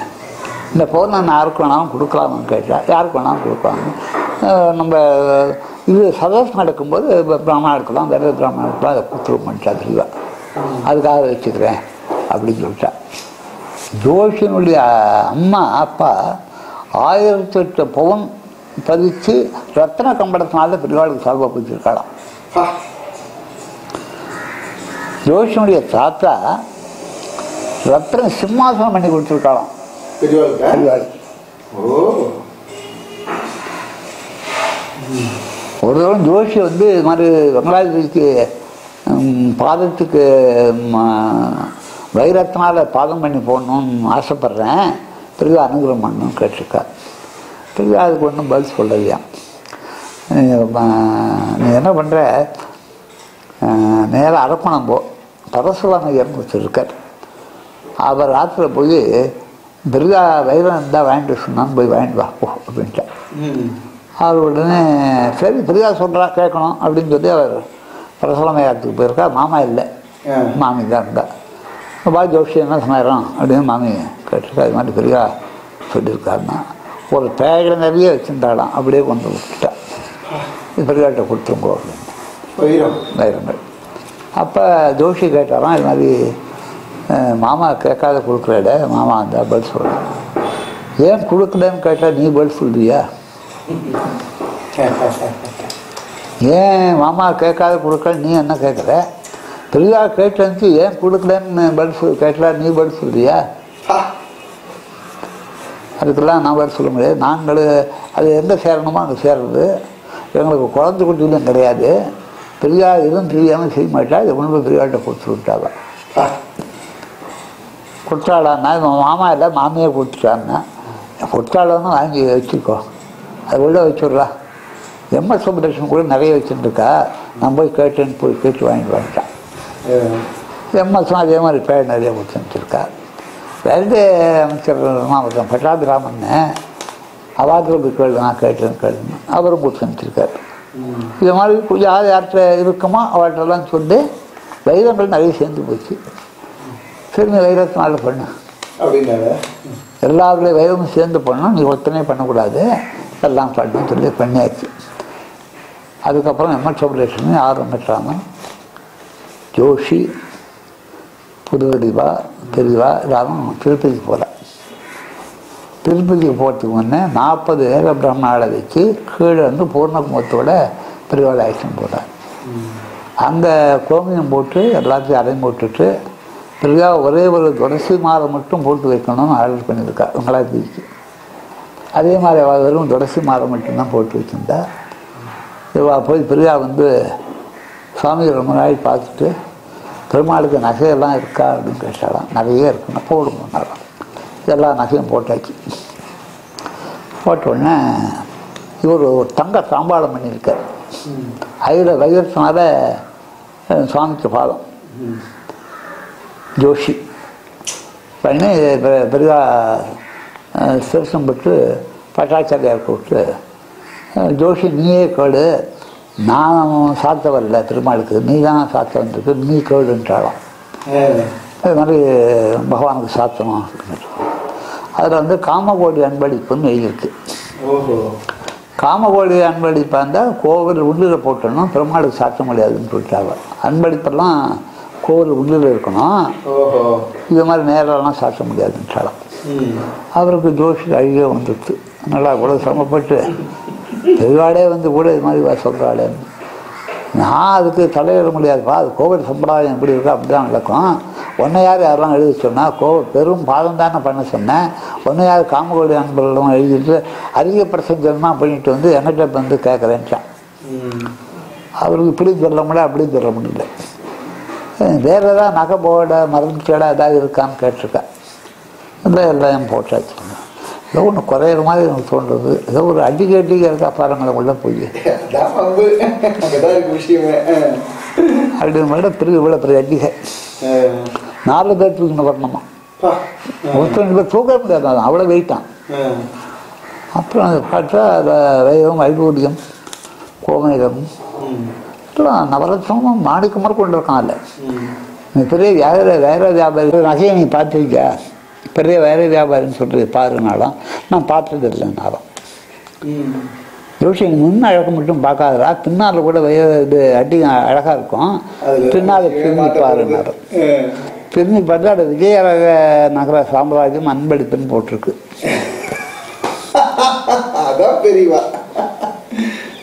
ஜோஷிக்கு கோபம் வந்துடுச்சு. விஜயநகர சாம்ராஜ்யம் தான் ராஜா பெரியவனா காமகோடி பெருசான்னு கேட்டிருக்காரு. கேட்டார் காமகோடி பெரியவா பெருசாடா ராஜா பெரியவனான். அவள் ராஜா இன்னைக்கு ஒரு ராஜா வருவான், நாளைக்கு ஒரு ராஜா போவோம், பெரியவா இன்னைக்கும் பெரியவா தான், பீடம் பெருசுன்னாவா இல்லை என்ன எழுதி பாருங்க வந்தார். அதை எக்ஸ்சேஞ்ச் பண்ணியிருக்கு. நாங்கள் இத்தனை நாள் கவனிக்கல. பெரியவா சொன்னாலாம் இப்போ ராஜாவை ஏற்றுங்களாம் ஜோஷியதையும் ஏற்றுக்கலாம், அது நீங்கள் தீர்மானம் பண்ணி கொண்டாலாம். பெரியவாட்ட மன்னிப்பு கேட்டுண்டு அந்த பாதத்தை போட்டதா ஜோஷி சொல்லியிருக்காரு. இது மாதிரி நடந்தது, பெரியவா இது மாதிரி அனுகிரகம் பண்ணேன். அதுக்கப்புறம் அதை பார்த்து நாங்கள் பெருமாளுக்கு சமைச்சிட்டோம். பெரியவாளுக்கு அவளுக்கே தெரியல என்ன இருக்குன்னு. பெரியவா இது மாதிரிலாம் இருக்குன்னு சொல்லி அப்போ தான் அவளே பார்த்ததாக சொல்கிறா. இப்படி ஒரு அனுகிரகம் பண்ணி எல்லாம் பண்ணா ஜோஷியாச்சுக்கு வந்திருக்கா பெரியவா.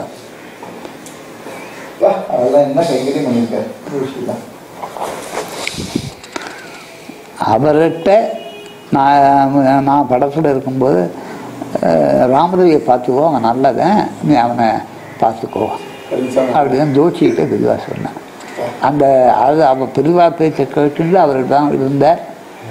அவர் இல்லை, இப்போ அவர் பையனும் அப்படி தான் இருக்கார். இப்போ உங்களுக்கு தெரியும் சொன்னார் அவர் ஸ்ரீதர் ஜோஷி.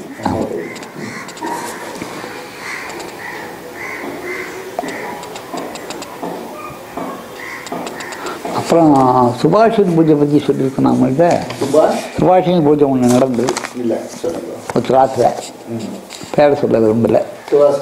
ஆமாம், அதை 85-90 சுமங்கலுக்கோ உட்கார வச்சு சுமங்கல் இது பண்ணுறா. அது one of the parts of the work வந்து ஒன் ஆஃப் த சிட்டிங் வந்து MS சுப்புலட்சுமி இருக்காரு. அது மாதிரி பண்ணிட்டுருக்கா. அப்போ ஒரு வயசான பாட்டி அவர் வந்து எனக்கு ஒரு சீட் கொடுங்க உட்காரணும். அது மோர் தென் 80 அந்த மாநில தீர்க்க சுமங்கலி. அவர் சொன்னார், இப்போ எல்லோரும் உட்கார வச்சாச்சு, நெக்ஸ்ட் இயர் நான் பண்ணும்போது உங்களை உட்கார வைக்கிறேன். இல்லை மாமா இங்கே நடக்கணும்னு கடிப்பட்டு அதனால் வந்தேன், எனக்கு சான்ஸ் பண்ண கொடுங்க அப்படின்னு கேட்டார். அவர் ஒத்துக்கலை. அப்புறம் நான் அவர்கிட்ட கூப்பிட்டு உங்காத்துல 4 பேர் இருக்கா, 3 பேர் உட்கார வைங்க, தீர்க்க சுமங்கலியாக இருந்திருக்கா, இந்த சான்ஸ் விடாதீங்க, உட்கார வைங்க. நம்பாட்டு மனுஷால் தானே இது மாதிரி இருக்குன்னா சரி வஸ்து வேறு மனுஷால் சொல்ல முடியாது, உட்காந்த வேலை அதை பண்ணுங்கன்னா அவருக்கு பிற்காலம் இல்லை. அப்புறம் எனக்கு மனசுக்கு சங்கடமாக இருந்தது. சரி வாங்க பெரியவாள்கிட்ட போகலாம் அப்படின்னு நான் பெரியவாள்கிட்ட ஆக்ஷன் போயிட்டேன்.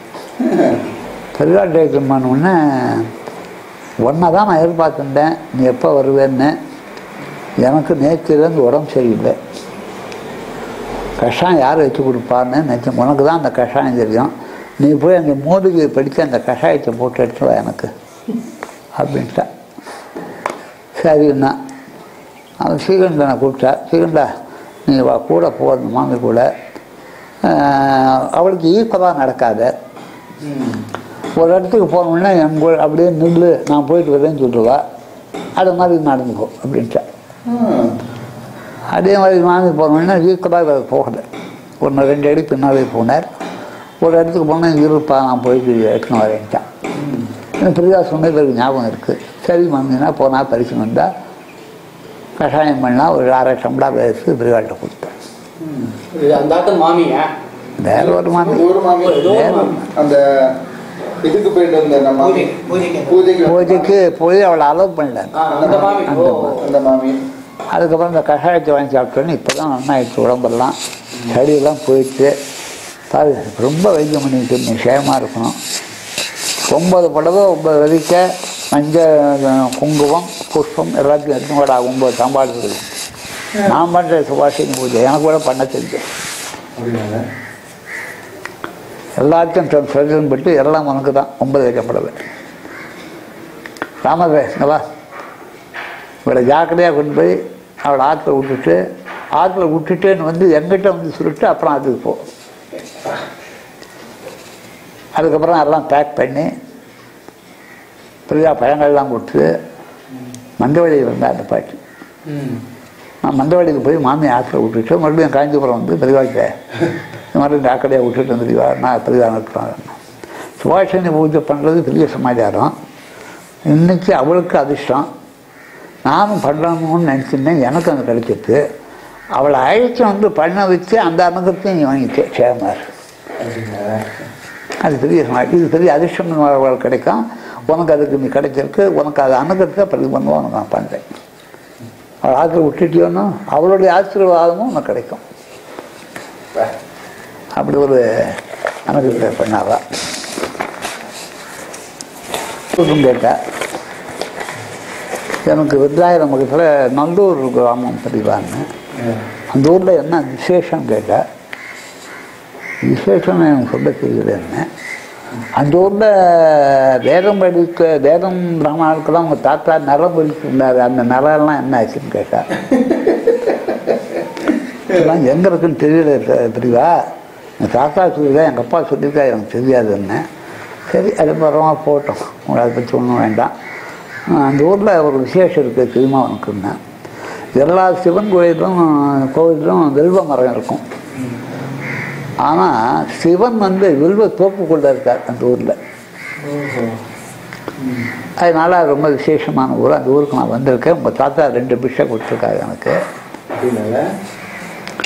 அந்த ஊரில் விசேஷமான ஈஸ்வரன் இல்லை.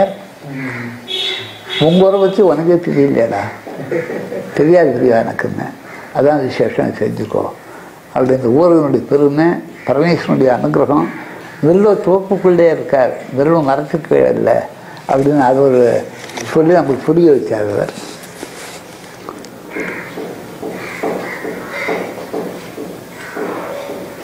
மணி 200 சொன்னேன். தாடி மணியை அவருக்கு வந்து 5 பெண்கள். 5 பெண்கள்ட்டையும் பிரிவாட்டை நான் போய் இது மாதிரி சமமாக இருக்குது இது மாதிரி கேட்குறான்னா நான் சொல்கிற இடத்துல நான் சொன்னேன்னு சொல்லி அவளுக்கு உபகாரம் பண்ணேன். அவர் ஞாபகம் சொன்னிட்ட கைங்கரியம் பண்ணியிருக்கார். எனக்கு கைங்கரியம் பண்ணியவர் அவருக்கு கைங்கரியம் பண்ணியவர் குடும்பம் தான் போயிடக்கூடாது. நான் அனுகிரகம் பண்ணிட்டேன் போய் அவள்கிட்ட கேட்டேன். ஒரே மாமி 5 திருமணம் கொடுத்தா 5 பொண்ணுக்கும் 1.5 பவுன் 7 பவுன் கொடுத்தா ஒரே மாமி. எத்தனை பொருட்கள் இருந்தாலும் ஐட்டம் வாங்க மாமா நான் தரேன், திருமணத்தையும் என்னுடைய கான்ட்ரிபியூஷன் அப்படி. அப்புறம் முக்கூர்த்தை நான் சொன்னேன்னு போய் வாங்கி கொடுவேன். ரைஷன் போனேன். முக்கூர் அப்போ உள்ள ஸ்நானம் பண்ணியிருந்தார். யார் வந்திருக்காருன்னா தாடி மணிக்கு ராமதம் வந்திருக்காரு அப்படின்னா தாடி மணியருக்கு நான் ஸ்நானம் பண்ணியே நமஸ்காரத்தை பண்ணுறேன். இங்கேருந்தே நமஸ்காரத்தை எடுத்துக்கோ நான் வெளியில் வந்து பண்ணுறேன்னார். வந்து நாங்கள் காலில் வந்து நமஸ்காரத்தை பண்ணார். அன்னதான கைன்னு சொல்லியிருக்கா பெரியவாள். அன்னதான கைடாது அவருக்கு என்கிட்ட இருந்து பல மகான்களுக்கு கைங்கரம் பண்ணாலும் என்கிட்ட வர முடியும். எனக்கு ஒன்று மோட்சத்தை கொடுக்கறதுக்காக நான் அவரை தங்க வச்சுருக்கேன். அதை முக்கூர் சொல்லி முக்கூர் அவர் ஆலிங்கனம் பண்ணி என்ன வேணாலும் செய்கிறேன் உங்களுக்கு பெரியா அனுப்பிச்சிருக்காரு. என்ன செய்யணும்னு சொல்கிறவங்க இதெல்லாம் பண்ணியிருக்கேன். எனக்கு தெரியாது மாமா முக்கூர்லாம் நான் சொன்னேன்னு சொல்றது அவர் என்ன முடியுமோ செய்வார்னு பெரியவா சொன்னால் உங்களால் என்ன முடியுமோ அவருக்கு என்ன உண்டோ அதான் அவர் பண்ணி கொடுத்துட்டாரு. நாளைக்கு இன்னும் வரல மாமா இப்பயே கொடுத்துட்றேன் எல்லாத்தையும் வாங்கிக்க மாட்டார். அப்புறம் இப்படி நடக்கும்போது அப்புறம் பெரியாள்கிட்ட ஒரு தரிசனம் போயிருந்தேன். டாடி வரலையான்னு கேட்டா, வரலன்னு. ஏன் வரலன்னா, பெரியாள்கிட்ட போகிறது நீ சொல்லியிருந்தா அவர் வந்திருப்பார், நீ சொல்லலை அவர் வரல அப்படின்னா. ஆமாம் பெரியவா நான் சொல்லலைன்னு.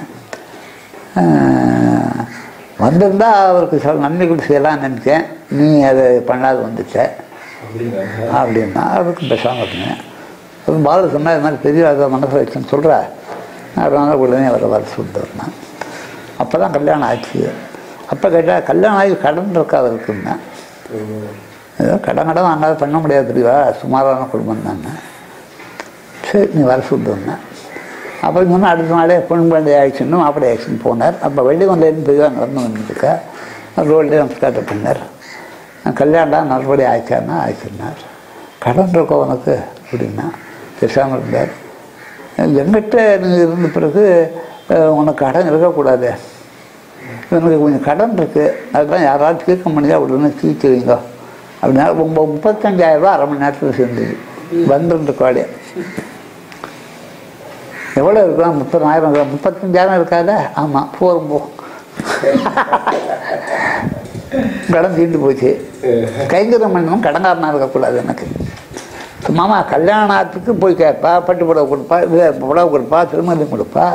கல்யாணம் ஆகி கடன் உள்ளவனை கூப்பிட்டு அனுகிரகம் பண்ணுறான்னா, கடன் இருக்கான்னு கேட்டு அவனை வளைச்சு சொல்லி அவரை இந்த கடனை அடைக்கணும்னு சொல்லி தீர்மானம் பண்ணி 5 நிமிஷம் இந்த கடனை அடைச்சி விட்டுட்டு அவரை சந்தோஷப்படுத்தி அவர் அனுப்பிச்சார்.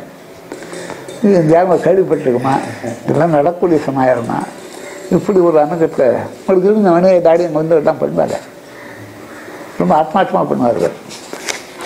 அது மாதிரி ஒரு சமாயம் வந்து வேலூர் இருந்த தெரியவா, வேலூர் அப்போ இருக்கும்போது பெரியவாட தரிசனம் பண்ணுறதுக்கு இன்னொருத்தர் எங்கள் அச்சவங்களுடைய தம்பி ஆக்ஷன் போயிருந்தேன். எங்கே வந்தேன்னா பெரியவா தரிசனத்துக்கு வந்திருக்கேன். இல்லை ஒரு கல்யாணத்துக்கு வந்திருக்கேனே, தரிசனத்துக்கு வந்திருக்கேன்னு ஏன் சொல்கிறேன்னா. ஆமாம் பெரியவா ஒரு கல்யாணத்துக்கு தான் வந்தேன். இந்து வாசம் கல்யாணம், இந்து வாசம் கல்யாணத்துக்கு தானே வந்தேன்னா. ஆமாண்ணா. வெள்ளிமலையில் நடக்கிறது. ஆமாண்ணா. அவன் உங்காத்து கல்யாணத்துக்கு நான் தான் அனுப்பிச்சி வச்சேன், நீ அந்த கல்யாணத்துக்கு போக வேண்டிய நியாயம், நீ போயிட்டு வா, போயிட்டு வந்து என்கிட்ட உத்தரவு வாங்கிட்டு அப்புறம் போகணும், அப்படியே போயிடாதுன்ட்டான். அப்படியே வர ஆயிடுச்சுட்டு வெள்ளிமலைக்கு போனேன் கல்யாணத்துக்கு. மாதம் ஆகி கல்யாணம் ஆகி 11 மணிக்கு தான் முடிஞ்சுட்டு சாப்பாடு எல்லாமே ஆயிடுச்சு. நான் இங்கே 11:30 மணிக்கு 11:45 வந்தால் ஒரே கூட்டம், எக்கச்சக்கமான கூட்டம் பெரியவாச்சு. அங்கெல்லாம் கிட்டவங்க போக முடியாது கோட்டையில். அப்புறம் வந்து பெரியவா பிச்சைக்கு போகும்போது பாலு சொன்னார், கை கண்டு நிற்கணும் தவிர கையை கூப்பிட்டு நிற்கும், யாரும் நமஸ்காரம் பண்ணால் பிச்சை கிடையாதுன்ட்டேன். பிச்சைக்கு போகும்போது யாரும் நமஸ்காரம் பண்ணால் பிச்சை எடுத்துக்க மாட்டான் பெரியவா. கை நமஸ்காரத்தை தான் பண்ணிட்டு இருக்கணுமா. அப்புறம் பாரம் அப்படியே இருந்தோம். அப்புறம் போனேன். அப்புறம் பாரதிட்ட சொல்லி இது மாதிரி நான் உத்தரவு வாங்கிக்கிறேன் பெரியவாட்ட கேடுங்க, இது மாதிரி வசு கேட்குறான். வேணும் உத்தரவு கொடுக்கும்போது தான் போகணும்னு சொல்லிட்டு விட்டேன். இது மாதிரி சொல்கிறாப்பா, உத்தரவு கொடுக்கும்போது போகணும்னு சொன்னால் உத்தரவு கிடைக்கலட்டார். சரி மணி 5 மணி ஆயிடுச்சு, உத்தரவு கொடுக்கல. நான் 11:30 நான் நிற்கிறேன். 5 மணிக்கு கூப்பிடுவேன். கூப்பிட்டா மேனார் உட்காந்துருக்கார். அப்போ ஒரு வயசான பிராமணனை ஒரு 4 பேர் தூக்கின்னு வந்தேன். அவருக்கு வாய் ஒழுகிறது பெராலிஸ் ஆக்கிறார். பெங்களூர்லேருந்து ஆக்ஷன் காரில் ஆக்ஷன் அந்த கோவில் பீடம் இது இருக்கும் தான் சவாரம் பெரிய அதில் கொண்டு பெரிய அவரை போட்டுட்டார். போட்ட உடனே பெரிய அவரை பார்த்து இவர் ஏன் ஆக்ஷன் தேடுங்க அப்படின்னு கேட்டார். நான் தான் என்ன அங்கேருந்தே தியானம் பண்ணாலே அனுகிரகம் பண்ணுவேன், அதுக்கு இங்கே எதுக்கு ஆக்ஷன் வந்தேன் அப்படின்னா. இல்லை அது அடவேர் பெரியவாளை பார்க்கணும்னு சொல்லி அப்படின்னார். சரி அப்படி ஒன்றும் பேசலை, வேறு யார்கிட்ட பேசியிருந்தார். அப்புறம் இருந்து அந்த மாமி திருமணத்துக்கு பெரியவாள்கிட்ட காமிச்சுட்டே இருக்கா. அப்படி பார்த்தா பெரியவா 2ல் ஏதாவது ஒன்று கேடுன்னா அப்படின்னா 2 தரேன், 2 தர முடியாது, 1 தரேன், 2ல் 1 சாய்ச்சி நீ கேடுன்னா. அவர் அந்த வாங்கி சொன்னால் எனக்கு வாய் பேசினா போகிற இருக்கு, பேசினா பெரியவாளை பற்றி பேசிட்டு இருப்பேன், கை கால் வரலன்னாக்குள்ள நான் இருந்து பார்த்துக்கிறேன் அப்படின்னா. அடுத்த பௌர்ணமியிலேருந்து அவர் பேசுவார் அப்படின்ட்டு. அப்புறம் என்ன சொன்னா, உனக்கு சுமங்கலியா போட்டு அனுகிரகம் பண்ணிடுறேன், நீ போறதுக்குள்ள இந்த உடம்பு சரியாகி அவர் ரொம்ப நாடு இருப்பார், நீங்க அவர் ஆக்ஷன் போகலாம் அப்படின்ட்டார். அப்புறம் இவர் யாருன்னா நச்சுதேவி தம்பி, அஷ்டசாஸ்திரமானி அப்படின்னா. ஆமா அப்படின்னு. உங்கள் வகையறாவில் யாராவது ஏகபாடசாலை யாராவது நடத்தியிருக்காடா? அவங்க பெரியப்பா திருவண்ணாமலையில் ஏதாவது பாடசாலை நடத்தினார், வெங்கடேஸ்வர சாஸ்திரின்னு பேர். உனக்கு சொந்தமாதாருன்னு என்ன கேட்டேன். இல்லை நச்சுநேருக்கு வருஷத்துப்பா, எனக்கு சொந்தம் அப்படி வர மாதிரி இருந்தாருன்னு. அவரை பற்றி உனக்கு ஏதாவது தெரியுமான்னு. எனக்கு தெரியாது தெரியாதுன்னு. அவர் ஒரு மகான். அவர் ஒரு நாளைக்கு 40 பிராமணரை கூப்பிட்டு சாப்பாடு போட்டு வடபாயத்தோட சக்தி கவசம் படிக்க சொல்லி வெங்கடாதிக்கு பூஜை பண்ணி வெங்கடாதினுடைய சகஸ்ராமத்தை படிக்க சொல்லி எல்லாரையும் 3 தடவை கோவிந்தான்னு சொல்ல சொல்லி 2 தேங்காயை உடைக்க சொல்லி 3வது தரம் கோவிந்தான்னு சொல்லும்போது பிராணனை விட்டுட்டார். அந்த வம்சத்தில் வந்தவன் நாடானே. அவருக்காக நான் 40 வேத பிராமணாலையும் மௌனபூர்வம் போக சொன்னேன். மோட்ச ஜீவன் திருவண்ணாமலை எடுத்து சொன்னேன். அந்த வம்சத்தில் வந்ததுனால நான் போட்டு சந்திரம் மாதிரி நீ போட்டுக்கோ அப்படின்னு கூப்பிட்டு அப்படி போட்டால் அவர் கழுத்தில் வந்து விழுந்தது. தம்பிக்கு அவர் தூத்துக்குடியில் இருக்கார். நல்ல வம்சத்தில் உள்ளவன் ஆக்ஷன் இல்லை, க்ஷேமார் அப்படின்னு. அந்த 2 கோடிக்கு ஒன்று வாபஸ் வாங்க சொன்ன, அதை வாங்கிப்பியா அப்படின்னு ஒருத்தன் கேட்டார். சுப்ரீம் கோர்ட்டில் கேஸ் போட்டிருக்கேன் பெரியவா சொன்னதுனால 2 கோடி பணத்தை நான் வாபஸ் வாங்கிட்டேன் பெரியவா அப்படின்னா. அப்புறம் வேறு ஏதாவது கேஸ் போட்டிருக்கு அவன் தெரியலையா என்ன, அது 7 கோடி ரூபாய். ஓ 2 கோடிக்கு நல்லதான் 7 கோடி கட்டவனா அப்படின்னா. அவன் பேசாமல் இருந்தார். சுப்ரீம் கோர்ட்டில் போட்டுக்கானே, முடிஞ்சால் கேஸு ஜெயிச்சுக்கோ அப்படின்னால. உலகத்திலே பெரிய ஜட்ஜி யார் தெரியுமாடா? நான் தான். தென்னஞ்சிலாம் யாரும் எழுத முடியாது எந்த சுப்ரீம் கோர்ட்டில். உலக கோர்ட்டுக்கு நான் தான்டா பெரிய. ஒன்று சவிச்சிருவேன். 7 தலைமுறை அன்னதான குடும்பத்தை கொண்டு தெருவில் நிற்க வைக்கலாம்னு பார்க்குறியா? ஒன்றால் அது முடியுமா? தெருவுக்கு வந்து யாக்கிறது என்ன? மாமி காலில் வந்து நமஸ்காரம் பண்ணி, எங்களுக்கு நிறைய இருக்கு, அது பெரிய பணமே இல்லை, நாங்கள் அப்படியே வாபஸ் வாங்கிட்டு வச்சிடுறோம். அதை மாதிரி பண்ணினா உனக்கு அனுகிற மாட்டேன், இல்லைன்னா முடிஞ்சால் அவங்க ஜெயிக்கி சொல்லு போகிறது வீட்டான்.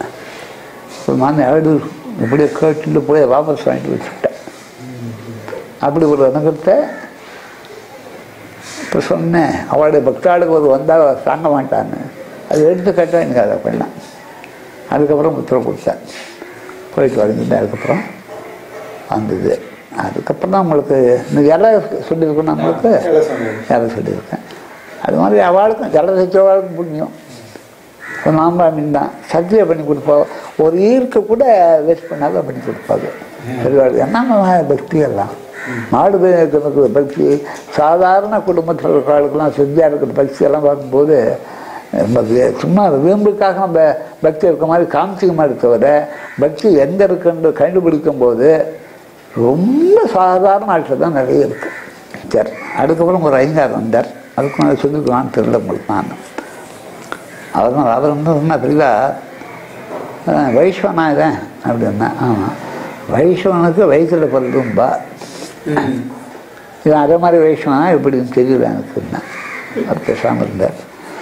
பிரைம் மினிஸ்டர் போய் பாரு, பிரசிடண்ட்டை போய் பாருன்னு நான் சொன்னால் நீ போய் பார்த்து வர, அதனால் உனக்கெல்லாம் அவள் ஃப்ரெண்டா, அவளெல்லாம் உனக்கு தெரியும் நினச்சி இந்த பெருமைப்பட்டு இருக்கானே அப்படின்னா அவர் பேசாமல் இருந்தார். முன்னா கண்மண்ணு நிற்காது, நீ நல்லவனே கிடையாது, நீ போய் சாணம் பண்ணிட்டு திருமணம் வச்சுக்காது என்கிட்ட வா, போ இங்கேருந்து அப்படின்னு அவர் போய் அடவர் பெரியார் வரைக்கும் சொன்னதே இல்லை, பெரியார் என்ன ஏன் கோவிச்சான்னு தெரியல அப்படின்னு. அப்புறம் அங்கே இருப்பாள் சொன்னால் பெரியார் என்ன சொன்னால் கிடைச்சிட்டாருன்னா சாணம் மட்டும் திருமஞ்சனத்துக்காக வர சொன்னான்னா அது மாதிரி சேர்ந்து வந்தார்.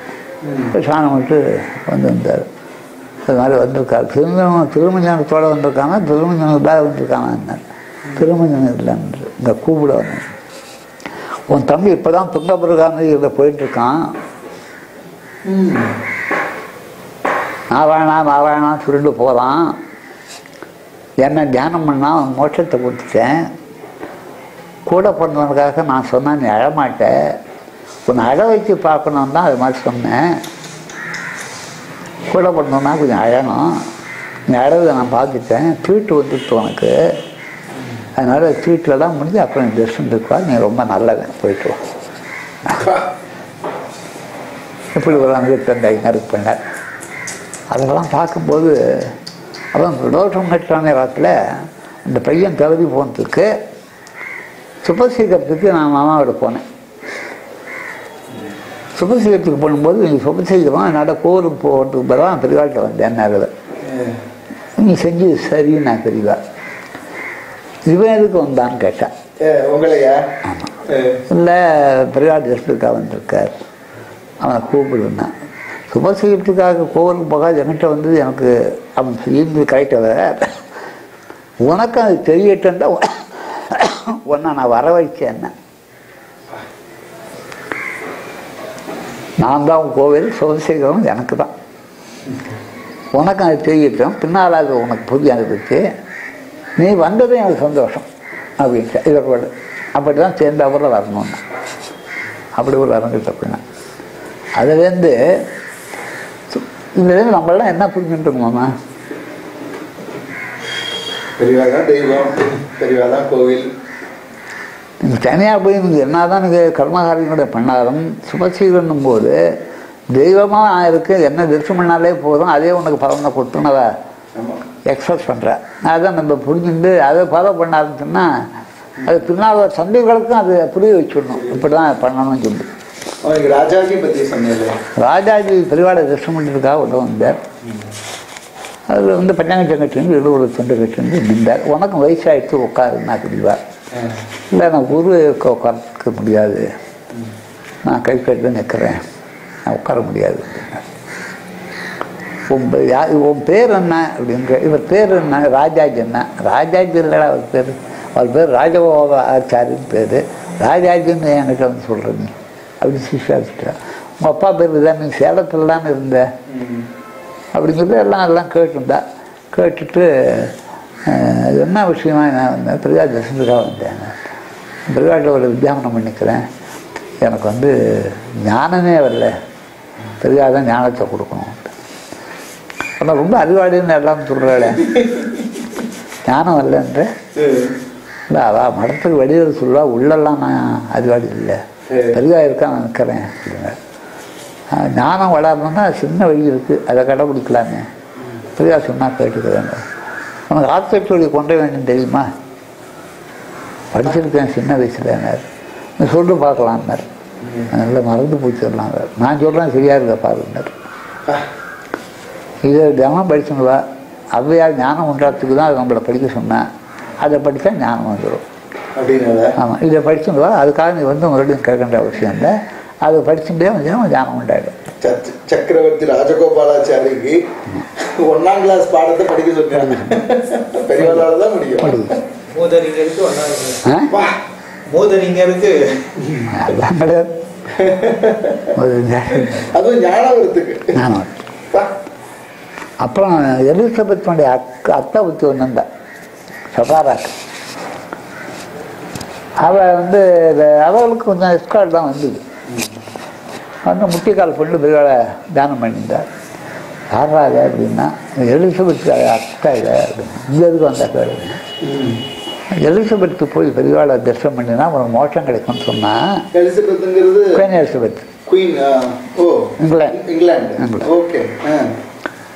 அவள் அக்கா பெரிய அவள் அவங்களுக்கு சொன்னா, நீ பெரியவாளை தரிசனம் பண்ணினா உனக்கு மோட்சம் கிடைக்கும்னு சொன்னா, அதுக்காக வந்திருக்கேன். இப்போ இங்கே இரு அப்படின்னா அவர் 4-5 நாள் இருந்தார். அது வந்து அவளை நோட்ஸ் கிச்சு போனால் அவளே ஹார்லிக்ஸ் கலந்து குடிப்போம், அவளே எல்லாம் பண்ணிப்போம். பழங்கள்லாம் கொடுறா, அவளுக்கு நம்ம சாப்பாடுலாம் ஒத்துக்காது, அது என்ன கேட்குறா கொடுங்க, அவளை கொஞ்சம் ஜாக்கிரதையாக பார்த்துக்கோ, பொம்னாட்டியாக வந்துருக்கா அப்படின்ட்டா. அதுக்கப்புறம் 5 நாள் கழிச்சு உத்தரவு வாங்கிக்கிறேன்னா, உத்தரவு கொடுத்தாச்சு போயிட்டு வா அப்படின்னா உடனே இங்கிலாந்து போயிட்டா. போய் 4 நாள் காலமாயிட்டான். 4 நாளில் காலமாயிட்டு அவன் எலிசபெத் அங்கேருந்து இந்திராகாந்திக்கு ஃபோன் பண்ணி பார்லிமெண்ட் செக்ரட்டரி சீல்டு கவரோட பிரிவால்கிட்ட வரான் இந்த செய்தி எடுத்துட்டு சதாராக்கு. இந்த மாதிரி பிரைம் மினிஸ்டர் சீல்டு கவர் கொடுத்துருக்கா பிரிவாளுக்கு. அதெல்லாம் பிரிக்க வேண்டாம்டா, நான் சொன்னால் தான் அங்கே நடந்திருக்கு, பெருசாக எனக்கு எழுதி எடுத்துருக்கு, அது ஒன்றும் பிரிக்க வேண்டாம், அது உள்ள என்ன இருக்குன்னு எனக்கு தெரியும், அவனை அப்படியே எடுத்துன்னு போக சொல்லிட்டேன். அவள்கிட்டே கொண்டு போய் கொடுத்து சொல்லு, எனக்கு தெரியும் என்ன நடந்ததுன்னு எடுத்துன்னு போக சொல்லிட்டேன். சீரை பிரிக்கல, அப்படியே கொண்டு போய் கொடுக்க சொல்லிட்டேன். அவள் பாலினாராக இருந்தாலும் எங்கே மோட்சம் கிடைக்கும்னு கண்டுபிடிச்சி அவளுக்கு அவளை சம்பந்தப்பட்டவாளுக்கு அது அனுகிரகம் பண்ணணும் பெரியவான்னு சொல்லி இஷ்டப்பட்டு அனுப்பிச்சு அவளுக்கு அது மோட்சம் கிடைச்சிருக்கு. நம்ம தான் என்ன புரிஞ்சுக்காக இருக்கும்.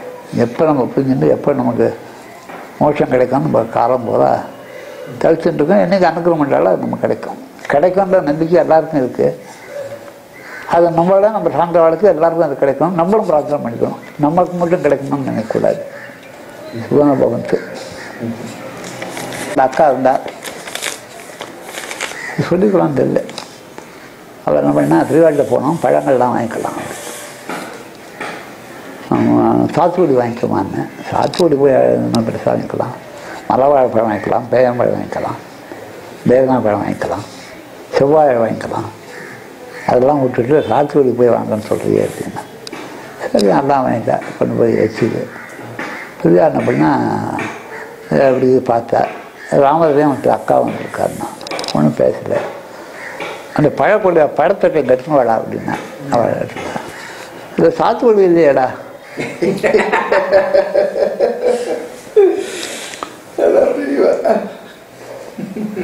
அழுது விட்டா எங்கள் அக்கா. நான் என்ன சொன்னேன், பார்த்து என்ன கேட்குறா பற்றியாருன்னா உடனே போய் ஆர்டர்னு சாத்துக்குடி வாங்கிட்டு இருக்கேன். இந்த பழத்தை தொடவே இல்லை மாமா, அந்த சாத்துக்குடி இருக்கக்கூடிய காரில் போட்டுட்டு இப்படி ஒருட்டிகிட்டே இருந்தேன். ஒருட்டு ஒரு பழம் எனக்கும் ஒரு பழம் காசு கொடுத்தேன். அதுலேருந்து பெரியவாளுக்கு தியானம் பண்ணி என்ன பழம் அவளுக்கு வாங்கிட்டு வரணும் ஆர்டர் பண்ணுறாலும் அந்த பழம் தான் கட்டணும் போகணும். அது 2 பழமாக இருந்தாலும் சீப்பாக இருந்தாலும் சரி. அப்புறம் இந்த மணியர் கூட தான் அழைச்சிட்டு போகும்போது புஷ்பம்லாம் வாங்கிட்டார். சாமந்தி வாங்கிட்டு வரலான்னு. சாமந்தி அவன் எல்லோரும் தான் வாங்கிட்டு வரா, நல்ல புஷ்பம்லாம் வாங்கிட்டு போகலாம், வாசனை பொருளாம் இருக்குது அப்படின்னு வாங்கிட்டு போனார். பெரியாட்டை வச்சார். வாடா அப்படின்னார். சாமந்தி இருக்காப்பார் அப்படின்னா. இல்லை பெரியவாண்ணே, சாமந்தி இல்லாத எதுக்கடா வந்து, சாமந்தி தான் எனக்கு போகணுன்ட்டு மணியை வாசலில் போய் அத்தான் சாமந்தி வாங்கிவிட்டார். வாங்கிட்டு பெரியாட்டை வச்சார். தான் தரிசனம் பெற்று இதில் எல்லாத்தையும் வச்சு எல்லாருக்கும் உங்கையாத ஒன்று ஒன்று கொடு அப்படின்ட்டார். அப்புறம் அவர் எல்லா புஷ்பத்தையும் ஒன்று ஒன்றா பெரியா சொன்னாலும் எல்லாருக்கும் கொடுத்தார். ஒரு ஊரில் லம்போடிகள்லாம் இருக்கிறதுக்கு போய் வந்துட்டேன். அதெல்லாம் இந்த அரை பாவாடைன்னு கட்டிட்டுருக்கேன். அது ஒரு பழசாலை இருந்ததுக்கு அதை உட்காந்துட்டேன். அங்கே போக்குடி சான்ஸ் கிடச்சிது. போனோன்னா பெரியா வந்து அதுக்கு டான்ஸ் எல்லாம் இருக்குது. பார்த்துன்னு உட்காந்துருக்கா பெரியவா. அப்புறம் என்ன பண்ணால் ஒரு செட்டியார் இருந்தார். செட்டியார் இருந்தோடனே இது மாதிரி இந்த செட்டியார் இந்த ஊரில் இருக்கார். நான் சொல்கிற மாதிரி கொஞ்சம் கேட்குறியான்னு கேட்கறதுக்கு இந்த கரும்பு காய்ச்சி வாழை கொப்பரை இரும்பில் அது நிறைய கேசரி பண்ணணும்னா நீ என்ன பண்ணுற, அது நிறைய கேசரி பண்ணி அதுங்களுக்கு வேண்டிய தட்டுகள்லாம் வாங்கிட்டு அதுக்கு நல்ல நெய்யில் போட்டு அதுங்களுக்கு கேசரி பண்ணி கொடுத்துட்டேன். ஒரு அம்பாசா கார் வச்சுருந்தார். அவர் கொஞ்சம் பணக்காரன். போனால் எல்லாத்தையும் ஒரு லாரியில் பிடிச்சா போட்டு வந்தாச்சு. ஒரு 3 மணி நேரத்துக்குள்ளே கேசரி ஆயிடுச்சு. எல்லாரும் வரிசையாக உட்கார சொல்லுன்னேன். ஆளுக்கு ஒரு அலுமினியம் தட்டை கொடுன்னேன். அலுமினியம் தட்டை அப்படியே கேசரி எடுத்து அப்படியே கொடுத்துருந்தேன். ஸ்பூனுக்குலாம் கிடையாது. ஒரு தட்டு ஒரு ஒரு ஒரு பரசலுக்கு ஒரு தட்டு கேசரி அதுங்க வாங்கி இங்கேயும் அங்கேயும் நச்சு சாப்பிட்றத பார்த்து சிரிச்சுட்டு இருக்கா. லம்போடிகள் கூட்டம்.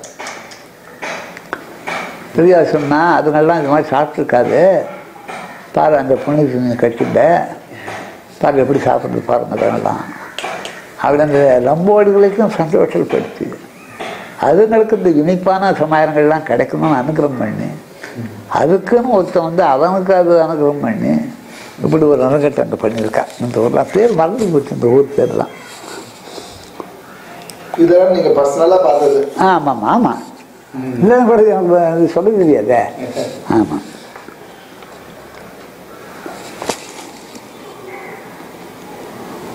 மன்னார்ல ஒரு பையன் இறந்து போயிட்டான். பெரிதாக வந்து காக்காலேருந்து சான் பண்ணல, பிஸ்கெட்டுக்கல. அப்போ ஸ்ரீரண்ட மாமா பிஸ்கெட்டுக்கலையே சாணம் பண்ணல. மன்னார்குடியில் சந்திரமூர்த்தி பூச்சிக்கு 22 நாள் வெல்புரம் கொண்டு பையன் கொடுத்துருக்கான். அவன் இன்னைக்கு காலமாயிட்டான்.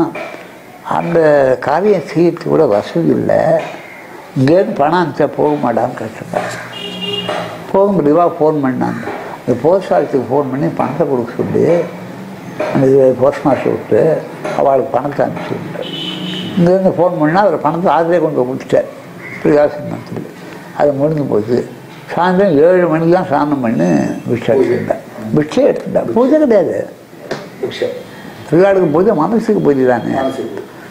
அப்புறம் மானசீக பூஜையில் நவாரண பூஜை பண்ணுவா தனியா. மானசீகம் நவாரண பூஜை, பிரதோஷ பூஜை எல்லாம் என்ன கேட்கணுமா அது மாதிரி பண்ணிதான். அவன் 22 நாள் கொடுத்த வில்பவத்துக்காக அதை மன்னார்குடிங்கிறதுக்கு சதாராயங்க இருக்கு. அதுக்கப்புறம் சாணம் பண்ணி அதுக்கப்புறம் பிக்ஷை எடுத்துன்னு அவனை அனுகிரகத்தை பண்ணேன் அப்படின்னு சொன்னார்.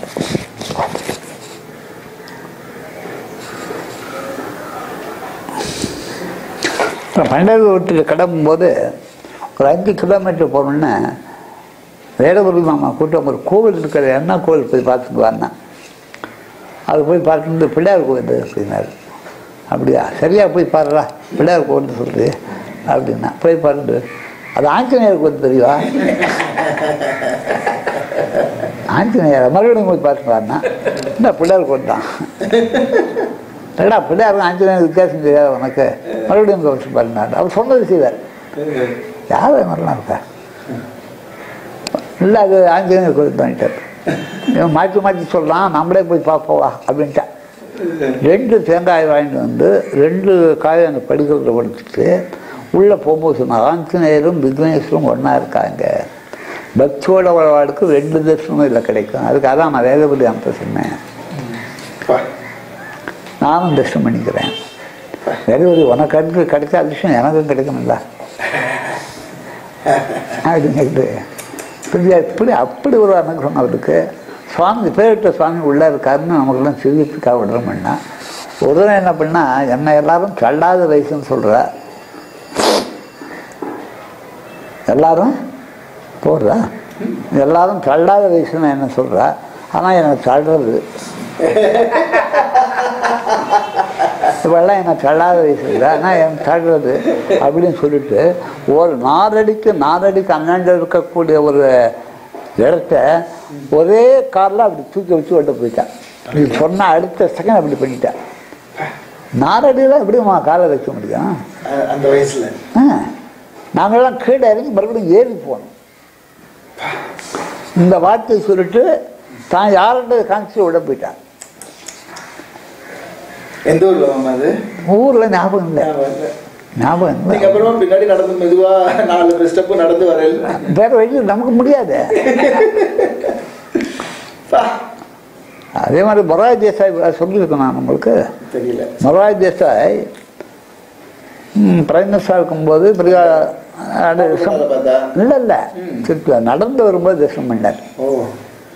தரிசனம் பண்ணும்போது யார் இவருன்னு கேட்டார். மொராய் தேசாய் பேர், பிரைம் மினிஸ்டராக இருக்கார். என்ன வந்திருக்காரு, தரிசனத்துக்கு வந்திருக்கா அப்படின்னு சொல்லலாம். நான் இன்னைக்கு 18 கிலோமீட்டர் நடக்க போகிறேன், ஒன்றால் முடியுமா கேட்டேன். அவ்வளோலாம் என்னால் முடியாதுன்னாரு. நடக்கிறாங்க, ஏன் முடியாதுன்னு சொல்கிறேன் அப்படின்னு. எப்படி பெரியவார்னா என்ன மாதிரி சாமியார் ஆகிடுது, என்ன மாதிரி சாமியார் ஆகிடுச்சுன்னா நீ நடக்கலாம், உனக்கு நிறைய வேலை இருக்கும், அனுகிரகம் பண்ணிட்டேன் போயிட்டு வா அப்படி மகாதேசாவுக்கு அனுகிரகம் பண்ணியான். சரி, அது மாதிரி ஒவ்வொருத்தரும் ஒரு விதமான அனுகிரகம். ஒரு எல்லாரையும் சந்தோஷப்படுத்துவா, யாரையும் கோச்சின்றதே கிடையாது. பெரியவா கோச்சிருந்தாலும் அதுக்கு ஒரு அர்த்தம் இருக்கும். அது மாதிரி கோச்சிருப்பார். எம்எஸ்ஸை ஒரு தான் கோச்சுட்டார் நிறைய பேர் ஸ்ரீகண்டன். ஆமாம், அது என்ன சொன்ன என்னையே கோச்சிக்கலாம். ஒன்றும் நான் யார்கிட்ட போய் சொல்கிறது, நீ வந்து என்கிட்ட சொல்கிற. எனக்கு உலகத்திலே ஒரு பயம் இந்த ஸ்ரீகண்டனை பார்த்தா தான். ஏன் இன்னும் ஸ்நானம் இல்லை, இன்னும் பிஸ்ட் எடுத்துக்கிட்டு என்னை விரட்டுறான், நான் யார்கிட்ட போய் சொல்கிறது. அவன் எனக்கு நந்திகேஸ்வரன், அவனுக்கு அந்த உரிமை உண்டுன்னேன். அதனால் சாதாரணமாக மனுஷாளர்தான் நினைச்சிக்க முடியாது. ஒவ்வொருத்தரும் ஒரு சக்தி கொடுக்குறா, ஒரு பெரிய தன்னிடத்துல தட்டக்கூடிய பதவி கொடுக்குறா. என்ன பதவி பெரிய அதெல்லாம் சொன்னால் வந்தது. அடிசன் கம்பெனியில் வேலை செய்கிறான் அப்படின்னா பிச்சைக்காரன்னு சொல்கிறேன்டா, பெரிய அடிசன் கம்பெனியில் வேலை செய்கிறான்னு சொல்கிறேன். உத்தியோகன்றது பிச்சை எடுக்கிறத விட ஒரு விடி மேல், அவ்வளோதான் அதுக்கு பெரிய சமயம். அதை போய் பெரிய அவன் பிச்சைக்காரன்டா, அவனை போய் பெரிய மனுஷன் சொல்றிய. அவன் சீக்கிறா, பிச்சைக்காரன் சொல்லிட்டு தானே சீக்கிறா. அவன் பரமாச்சிரா, அவனுக்கு ஒன்றும் தெரியாது, அவனை பெரிய மனுஷன் நான் மாதிரி வந்து என்கிட்ட பேசாதிக்கும். அப்புறம் ஒரு நாள் ஸ்ரீகண்டன்லாம் சொன்னார், நீ இல்லாத போது கூட பெரியவனை பற்றி பேசிக்கிட்டா என்கிட்ட பிரியமாக இருப்பான். அவன் பல பேருக்கு நான் சொல்கிறதான் நன்மைகள்லாம் பண்ணிட்டு வரான், எத்தனையோ கல்யாணம்லாம் பண்ணி வைக்க சொல்லி நான் பண்ணியிருக்கேன்.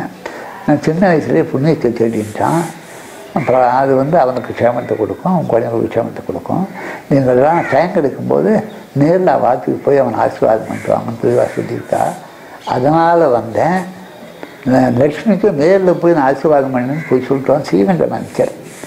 ஸ்ரீகண்டன் வந்து மாமிக்கிட்டே பெரியவா 2 கையும் தூக்கி அனுகிரகம் பண்ணிருக்கேன்னு சொல்லிட்டு வர சொன்னேன். உங்களுக்கு அது நேரில் போய் என்ன சொல்ல சொன்னா மாமியா. ஸ்ரீகண்ட மாமாலாம் வெளியில பார்க்கறதுக்கு கத்துறா மாதிரி இருந்தா கூட உள்ளுக்குள்ள அவளுக்கெல்லாம் பெரியவாளை புரிஞ்சுட்டு இருப்பாங்க. கைங்கரியம் நம்பர் 1. அவள் சாணம்லாம் பெருசு மாமா. அவளுக்கு என்ன பக்தி இருக்கா, அவளுக்கு என்ன பவர் பெரியவா கொடுத்துருக்கா நமக்கு தெரியாது. அவளுக்கு சன்னியாசம் கொடுத்துட்டாடா. சன்னியாசம்லாம் பெரியவாளுக்கு சீக்கிரம் கொடுப்பாளா. மேட்டூர் அவர் கொடுத்துருக்கார் இல்லையா. மேட்டூர் எப்பவுமே மரத்தில் சாப்பிட மாட்டார். உங்களுக்கு அவரே சமைச்சா வரையே தான் சாப்பிடுவார். ரொம்ப பக்தியாக இருப்பார். எத்தனையோ சுவாமிகள் பெரியவாள் தரிசனம் பண்ணாலும் எத்தனையோ ஜீயர்கள் வரா, மகாத்வாச்சாரியார் வரா, ஒரு ஊர்லேருந்து பெரிய மகான்கள்லாம் வந்து பெரியவாளை தரிசனம் பண்ணுறா. அவளுக்கு டியூ ரெஸ்பெக்ட் கொடுத்து அவளுக்கு என்ன வேணும்னு சொல்லி பண்ணுறா. அந்த வேறுபடி மாமா அந்த காசியில் அந்த மாமா கேட்டது சொல்லியிருக்கோம் நம்மள்கிட்ட.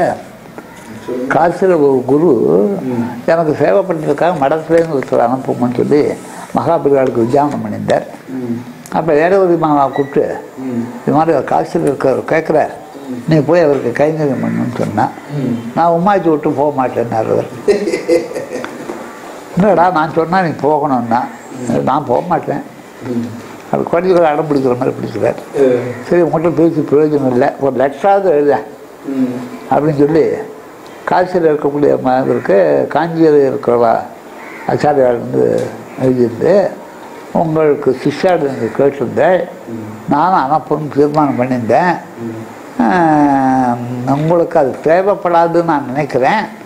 இந்த லிகிதம் கடந்த 72 மணி நேரத்துக்குள் நீங்கள் சித்தியாகி விடுவீர்கள் அப்படின்னு சரி நீயே போஸ்ட் பண்ணாது அப்படின்னு வேதபதிகிட்ட கொடுத்து போஸ்ட் பாக்ஸில் போய் போட்டு வா. அதே மாதிரி 72 மணி நேரம் கழித்து ஒரு சித்தி அடைஞ்சிட்டார். படம் அது ஒன்று வேலையே இல்லாத போயிட்டுறா சித்தி ஆகிட்டார். வேதபதிமா சொன்னேன், என்னை அனுப்படா இருந்தால் என்னையை விட்டு லெட்டர் எழுதி சொன்னேன். அவளுக்கு சித்தியும் கொடுத்துட்டா பெரியவா. நான் போக மாட்டேன்னா என்னை போய் தான் ஆகணும்னா நான் முடியாதுன்னு பெரியவாடி சொல்லிட்டேன். நான் அம்மாச்சி விட்டு எங்கே போக மாட்டேன், இங்கே தான் இருப்பேன். 8 வயசுலேருந்து வளர்த்து பெரியவாளை நன்னா புரிஞ்சுட்டவா அவதான்றது எனக்கு நன்னா தெரியும். பெரியவாளை குளிப்பாட்டி அவளுக்கு வஸ்திரங்கள் சாத்தி அவளுக்கு பிஷ பண்ணி கைங்கரி சுப்பிரமணியர்கள் இல்லையாவா பிரம்மஸ்ரீ பட்டம்னா யாரால் கொடுக்க முடியும்? வசிஷ்ட வாயால் பிரம்மஸ்ரீன்னு சொல்கிற மாதிரி பெரியவா வாயால் பிரம்மஸ்ரீக்கு பட்டம் கொடுத்துருக்கா. அப்பேற்பட்ட மகான்கள்லாம் தங்க வச்சார் இந்த புண்ணியமான.